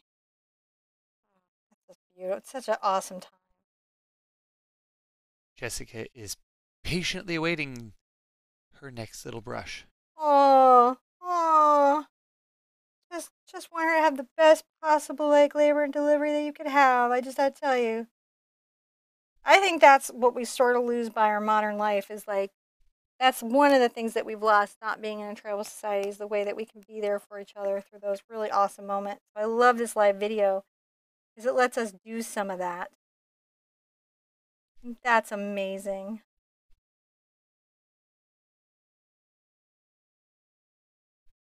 Thank you for coming and being part of our day and sharing that amazing event with us. That's pretty cool, yeah. Coolest live show I think I've done in a while. Yeah. That's pretty awesome. I'm just adding a little of this greenery to these little sticks that we put out here. And I think I'll kind of layer over some of these. Well, we're saying that they're here. I don't really feel like that added anything to my space at all. I'm painting that. I don't like that. Look at that. That's how I change my mind. I go, no. Don't like That's funny. No. No, like that better. It just wasn't working for me the other way. So sometimes that happens, and I'm just like, I'm not feeling it, man. Just add a little green. You can just layer the green back up and blend it all together, and it'll be awesome.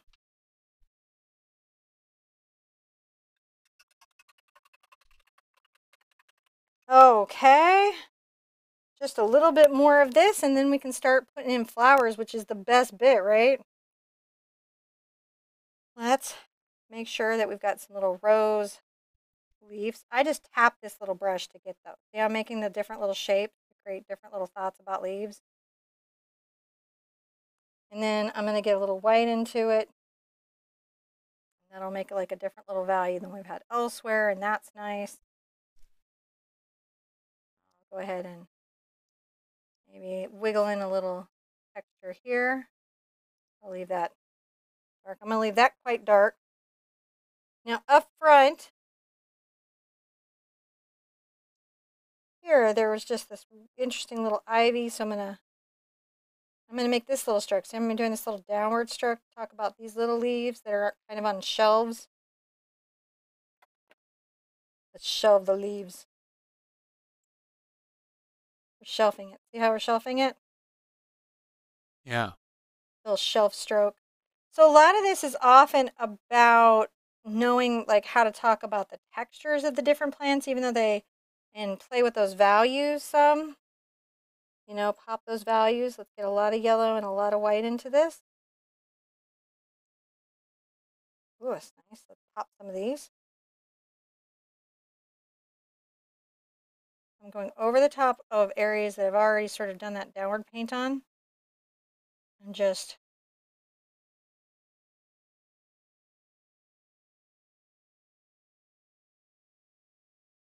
nice as that. How's that looking?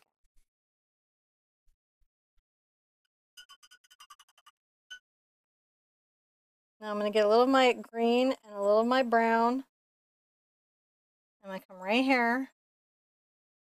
And I'm going to talk about just something growing out of this dark space. And then to show it off, I'll get my yellow into this. I'll just touch a little highlight, but not too much, so that it just goes back into the dark. We're like, oh, there's a little something growing out of that.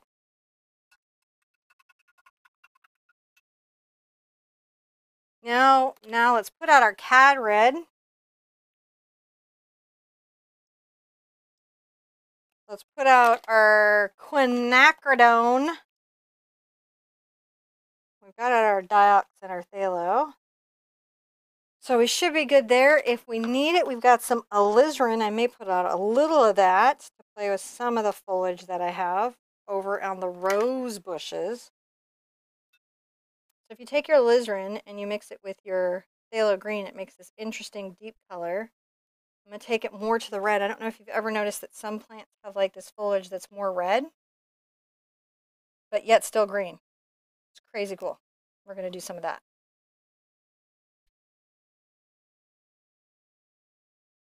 And we're going to find little spots and we'll cluster these little leaves up.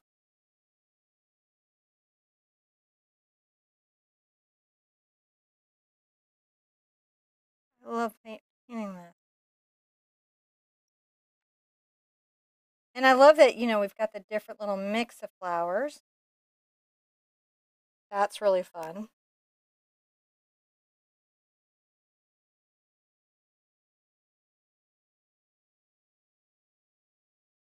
You could do one of these that you took weeks on. You know? Weeks and weeks.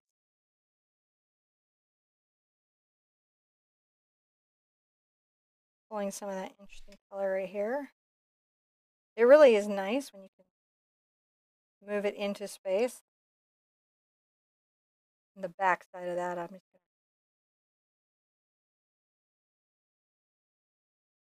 to giving that nice playfulness. Might even work some of these deep shadows into here. Just to play that up. Look at that. Doesn't that play that up a bit? Playing with the value. Sorry, can't help it. Gotta do it. Playing with my value. There we go. Rinse,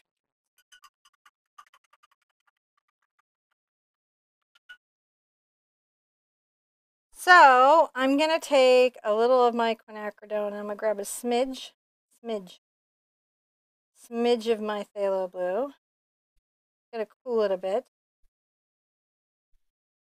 There we go. And at first, I'm gonna come right here. And I'm gonna tap a little shelf of flour, and I'm gonna tap another little third shelf of flour. It goes over everything.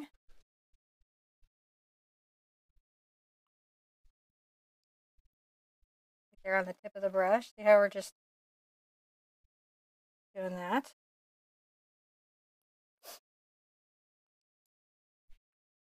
Oh, I feel like I just put peek some of this out right here.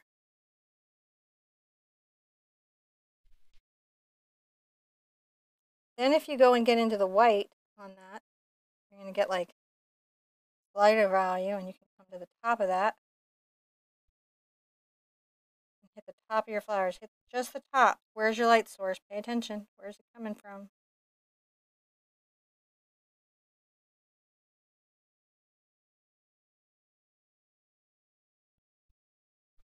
And then if you want it to be even brighter, you just get even more white into that light source. And hit just a few of them.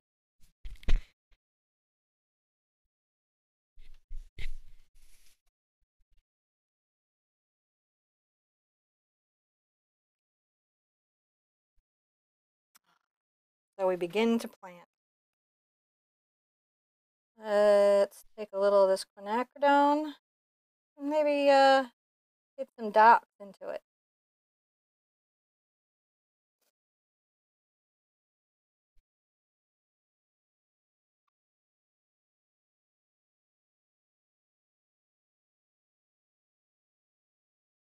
I'm okay with this weird little hydrangea, fantasy hydrangea, but I'm definitely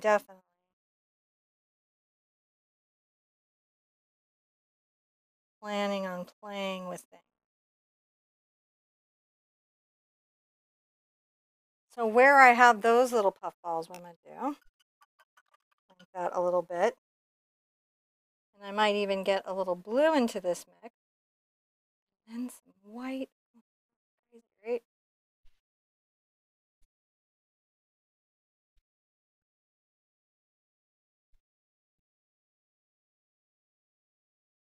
Highlight some of those. See how we're highlighting them?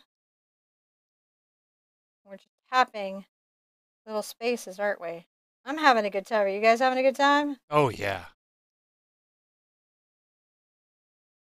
Okay, so that's nice. What else could we do? Well, we could do some kind of blue purple ones. So I'm going to get a little of my purple and a lot of my blue, some of my white. Let's make some tucked in ones that are different places.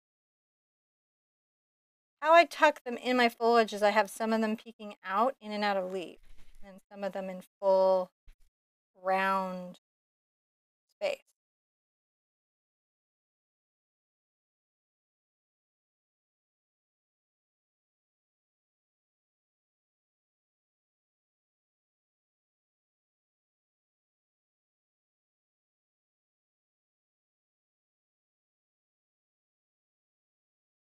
What's that doing? Oh, that's very lit up.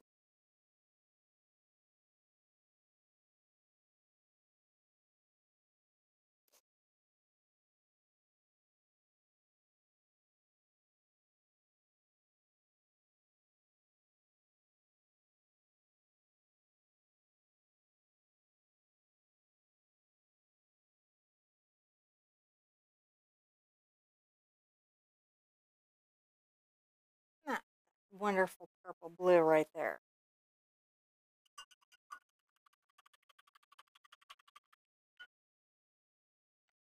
Now I've got a bunch of these great red bits and little interesting red bits. So I'm going to take a little of my Cad red medium and my quinacridone, and I mix these together. Powerful, powerful combo move I'm about to make.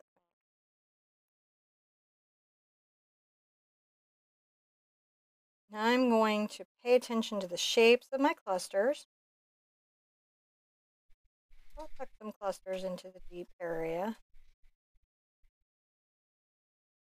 back here. Some of them might be more showy out than other times. So what I'm painting is groups of bowl flowers peeking in and out.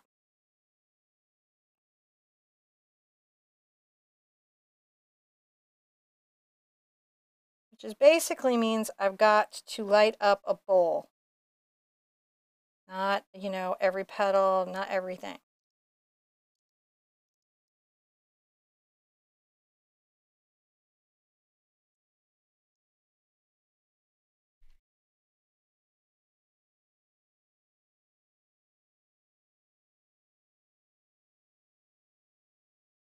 Now, Mel was curious. Ugh, She's feeling a little disheartened. disheartened? Oh my gosh, sweetie, I'm sorry. Yeah, so how many paintings does she need to be into before the values are really sort of nailed down for her? For most people, it seems to be somewhere between 20 and 100. Yeah. The people that get there are the ones that just refuse to give up, and they do practice. They do value studies. They take in a lot of information. I haven't ever run into anybody that couldn't get there, Mm-hmm. right? The thing that seems to stop people is being angry at themselves for not getting it in a time frame that they feel like they should, whether that's based on the comparison of other people or just something that they feel within themselves, like I'm normally this fast at understanding something and this is taking me a minute. Or they're putting their expectations so high it's not realistic. Like, you can learn to play the piano if you practice and you stick with it. You may not be Mozart. But isn't there a lot of room between where we're at right now, not playing the piano at all, and being Mozart to really enjoy music? Yeah. Right? You can still go play with your friends in a garage band and love your life. Yeah. Right? So you don't have to get to Carnegie for it to be valid. So I'd say it's a play of those things that just mess us up and make us crazed, right? Mm-hmm. When I get real stuck, I'll do something like really off the nut, like a daily painting. Well, now I do a daily painting every day anyways. But before that, I would be just like, now I'd have to be like, I'm going to paint clouds for 3 days until I discover a new way to paint clouds. And then I would come out of that and I might have 100 paintings and I'll have a new way of painting clouds because I'll have Navy sealed myself into submission on an art sense. But if you're an enjoyable journey, try to be painting several times a week. Actively process your doodling and everything and talk to others, because I think if you come into the ArtSherpa group official and you have a conversation with the community, they're going to talk back to you. Okay, go ask my friend. She has a YouTube channel. It's Abstract Possibilities, Faith Alfonso. She started with me back at Littlest Hoot first video. You should see some of the stuff she's doing now. And she's hung paintings and she's just doing all kinds of art things. And she really went through that in the beginning too. Like, I don't feel like I'm getting it the way I should, and my imagination is bigger than my skills. But come into the ArtSherpa official. Go ask her that question. Talk to other people, and they're going to say, something between 20 and 100. Do not. Bless you guys that come in and you're like, it's my first painting and you guys nailed it. Bless you. But you're like that skinny girl that eats cake all the time and doesn't gain a pound. I'm not saying you don't exist. And I don't want to give you any shade because we're all perfect exactly how we are. But sometimes we look over and there's a skinny girl eating cake. And you're like, how's that skinny girl able to eat all that cake? And I can't eat cake. See, that's the comparison. That's her journey. She's perfect how she is. You're perfect how you are. Just know you're not lacking something to be creative and get tonal values. You're on a journey. There's a magic number where it's going to unlock for you. There's a class. Something's going to say. You're going to practice thing. Somewhere it's going to go click, like a little puzzle box, like a happy puzzle box. You are perfect how you are. You're succeeding. The only thing you have to do to not fail is just not give up. Does that make sense? Okay. And no hate towards the skinny girls that can eat cake. I mean, a little, but only because I'm working on myself. Because I'm working on myself really hard. Now, Cake eaters. I know we've been chatty I today. miss cake. Yeah, this is a chatty day. It's This is my okay. Sunday day. It's okay. I'm kind of shaping out some of my little bold roses here. So I was just kind of, we're about 10 till 2 hours. Yeah. So this is coming together, though. We're pretty. Guys, this is not a small painting, right? No, it's So not a be small easy painting. with yourself.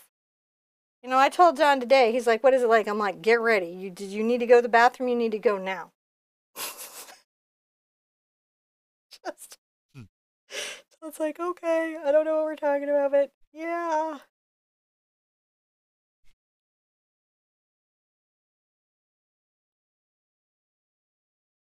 I'm just making sure that there's some of that there. I'm feeling it. I'm feeling it. Okay. Now, while this is all still on here, I'm going to get a little of my yellow into it. See how I'm doing? Mm-hmm. A little of my yellow.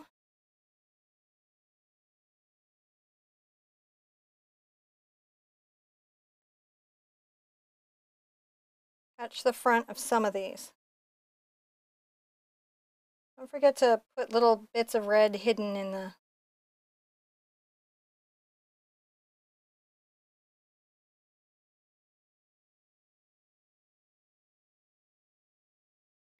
You have to offload and reload. Go ahead and do that. You're not trying to make orange roses, but you are trying to put some light on some of your roses. Oh, those are lighting beautifully. And then if you can grab a little of your white into this group. Here I'm going white, white, white, white.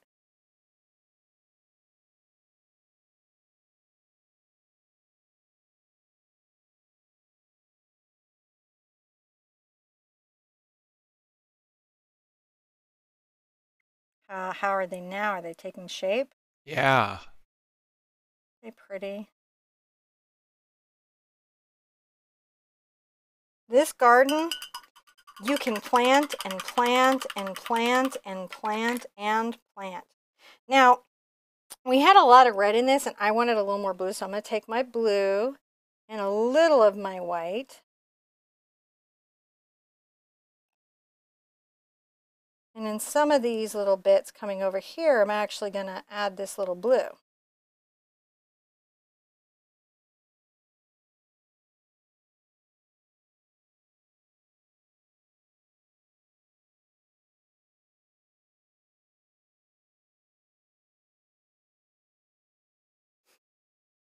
When we have that blue in, I'm going to get a lot more of my white.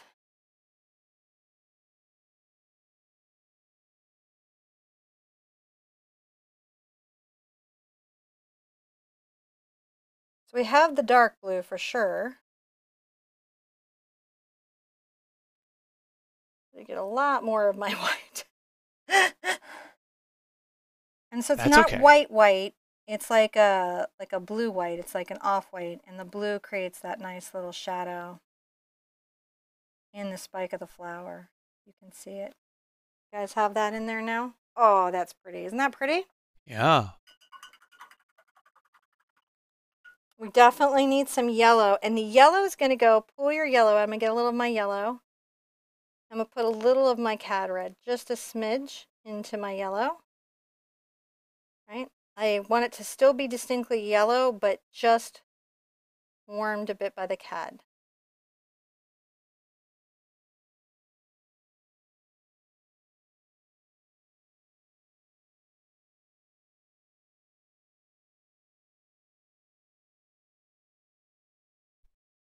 I'm making those same little shapes.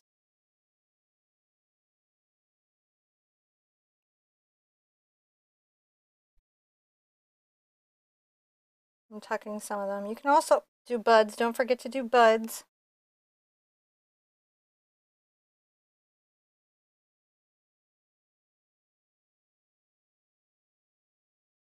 Put some yellow there too.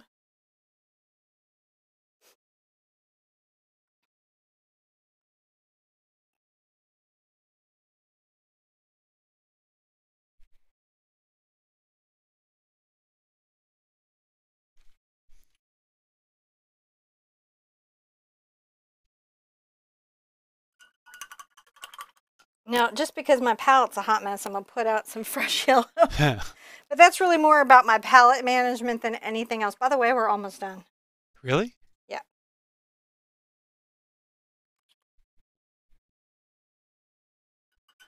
We don't have that much more to do. I just need to know from the community if they were wanting the birds. Oh, yes. I can tell you right now, they're Okay. not going to let us go without the birds. Are you kidding me? I didn't know. Like, some people are Did, like, man, why'd we paint these birds? I'm like, I, okay.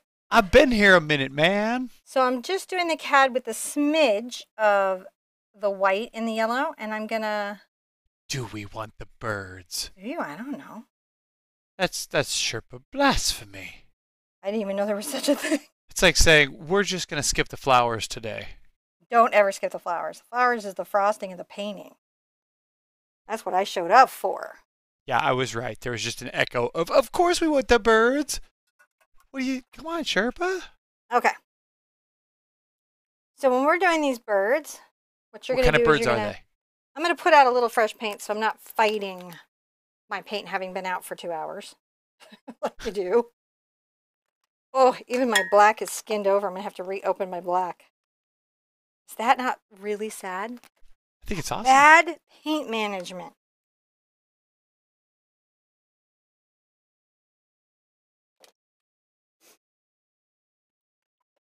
Put out a little white. Everybody's okay, right? Yes. I always panic. I never, never ever. Sometimes I'm like cheeky or funny, and I just want to make sure I haven't ever like I hate to upset anybody ever, especially on their art journey because I just want them to be able to paint.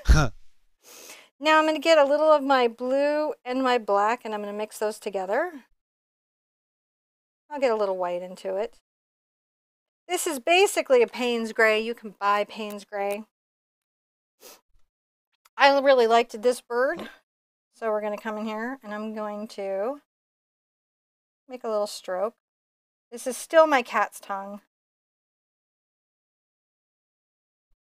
Now, I may have to switch into one of my detail brushes and get my vision enhancers.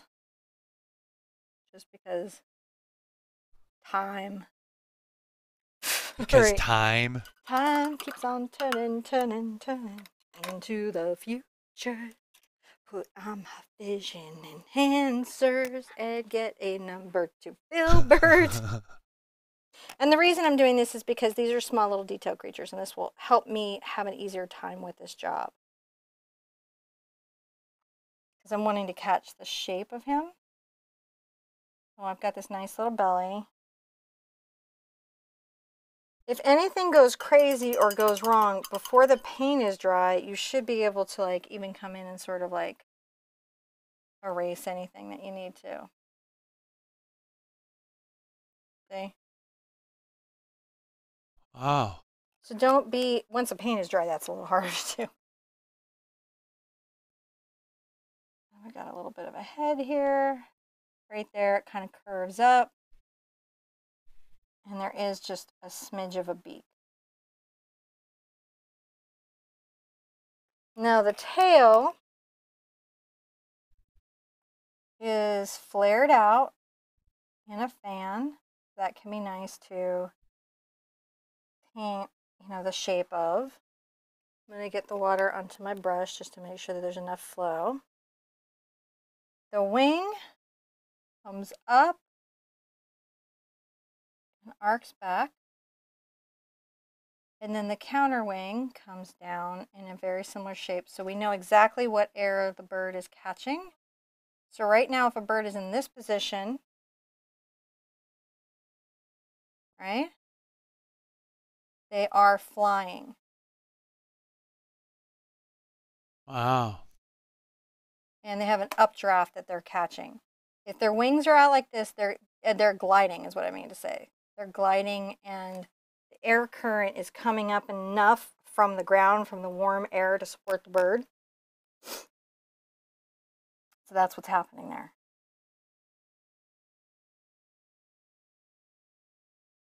So if you're trying to talk about a warm day with friendly weather, birds in this particular flying position are a nice way to convey that. Gotcha. You want to make sure that the wingspan of the bird, if the wing's full extended, I think it's like some formulation like almost twice the length of the bird or something. You could probably Google that. But we have those out. And then we've got his little friend up in the sky up here. So let's do another one. I'm going to put him maybe right here. Sorry.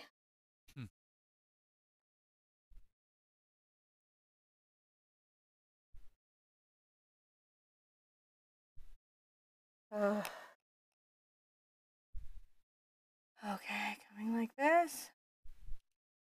A little bit of a head bows out, just a tiny little beak. We're not leaving these gray. These aren't silhouette birds by any means.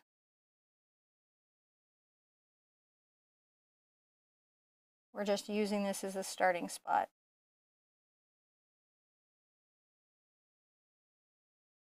So again, he's in a different position to us in perspective, so his wing is a little foreshortened. As he comes over us.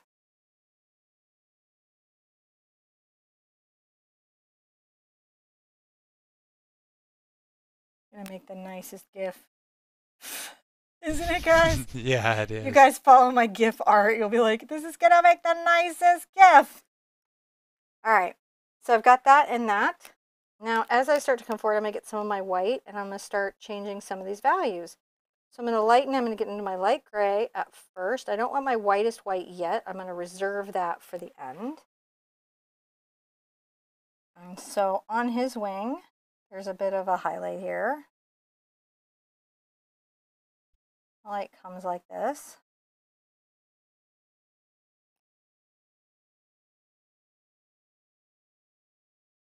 Okay, and then I definitely want to highlight some of those feathers.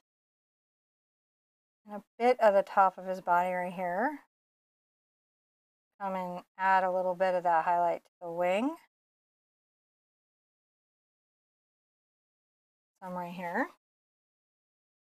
Something similar kind of going on up here. Up the wing a bit this time with this brighter light. I'm gonna have to come back and put a little shadow. I kind of over painted it out.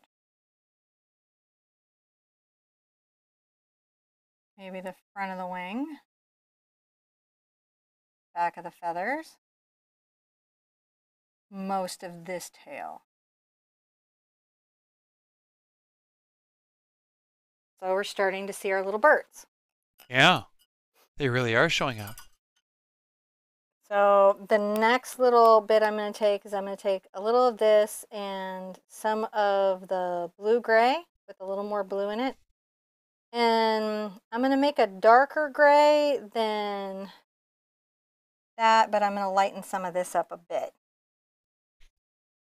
I'm going to come and add a little bit of this sort of feeling of wing feathers.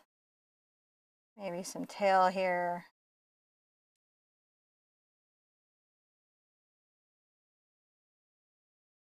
I'm going to tip this a bit, leaving some of the dark, but not so much of that as I'm coming through. I'm blocking out the values a little bit as not as dark because I want to reserve some dark pop.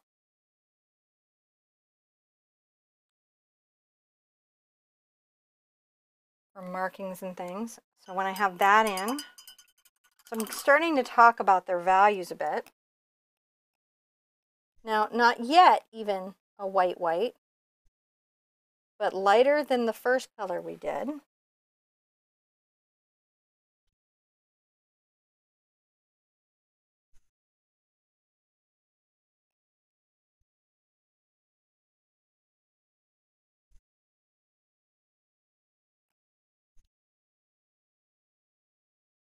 Right here, maybe some, and definitely coming along that front wingspan.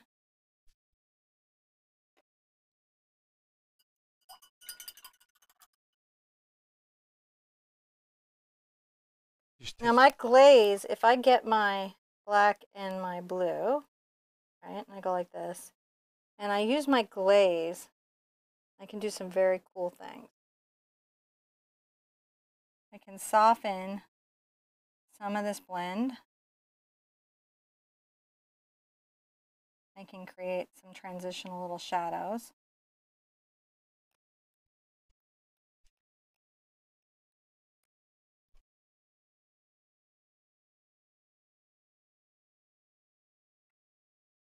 I'm just trying to talk about these little creatures in motion, in flight.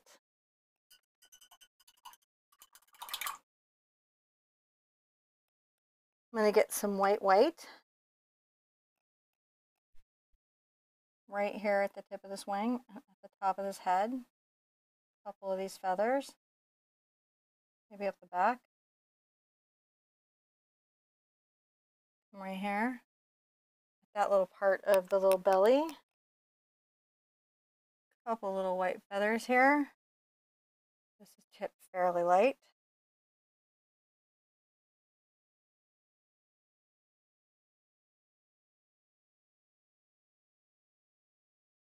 So see how now our birds are also painted. We are not. Some black.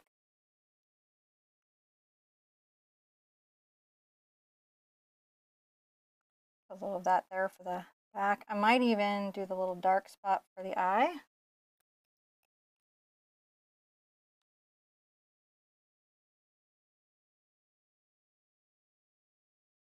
Go ahead and give a little feather there. A little bit at the back there.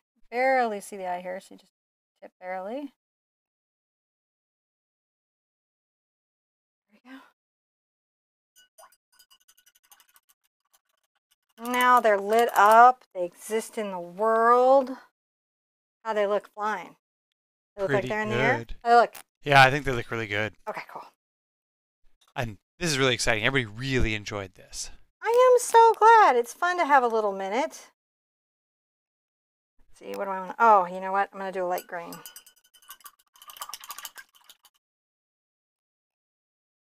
I'm going to come into my yellow, have a little green. Because I don't want my signature to be so out of place on the canvas.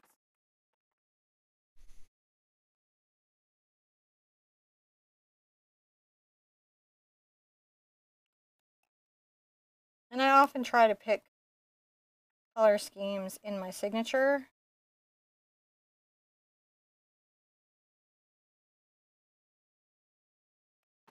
That it's there, but it's not so like crazy there that I can't deal with it. I'm gonna, yep, spray myself. I'm using my mister to thin my paint because we're at the end. I'm getting klutzy. You can always tell when we're at the end. Oh, yeah? Because Sherpa starts dropping stuff. Just making sure that this is legible. I think you're doing pretty good there. And sometimes people don't know that you can go back and refine it. And paint it as much as you painted anything else on your painting. Yeah. You can see it. All right.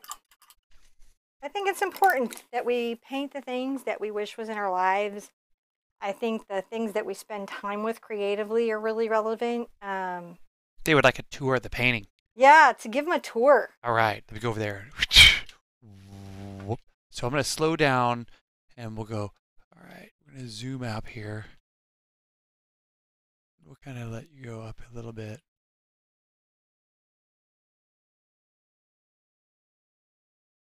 See, I really like how the birds turned out. Yeah, I did too. They're just so painterly. And so as you pull back out, you can kind of see as the whole thing comes together. Really, really turned out nice. I really like that. Good job, really Sherpa. Fun one to do. We've got a really light one coming up, I think, Tuesday. Tuesday. We may release one from the vault. It's a Q-tip painting all for fall. So there's some light stuff coming up. They're not all 3 hoots. It was kind of a painting heavy weekend, but we're going to lighten up for a couple. I want you guys to be good to yourselves and be good to each other. And I want to see you at the easel really soon. Bye-bye. Bye-bye.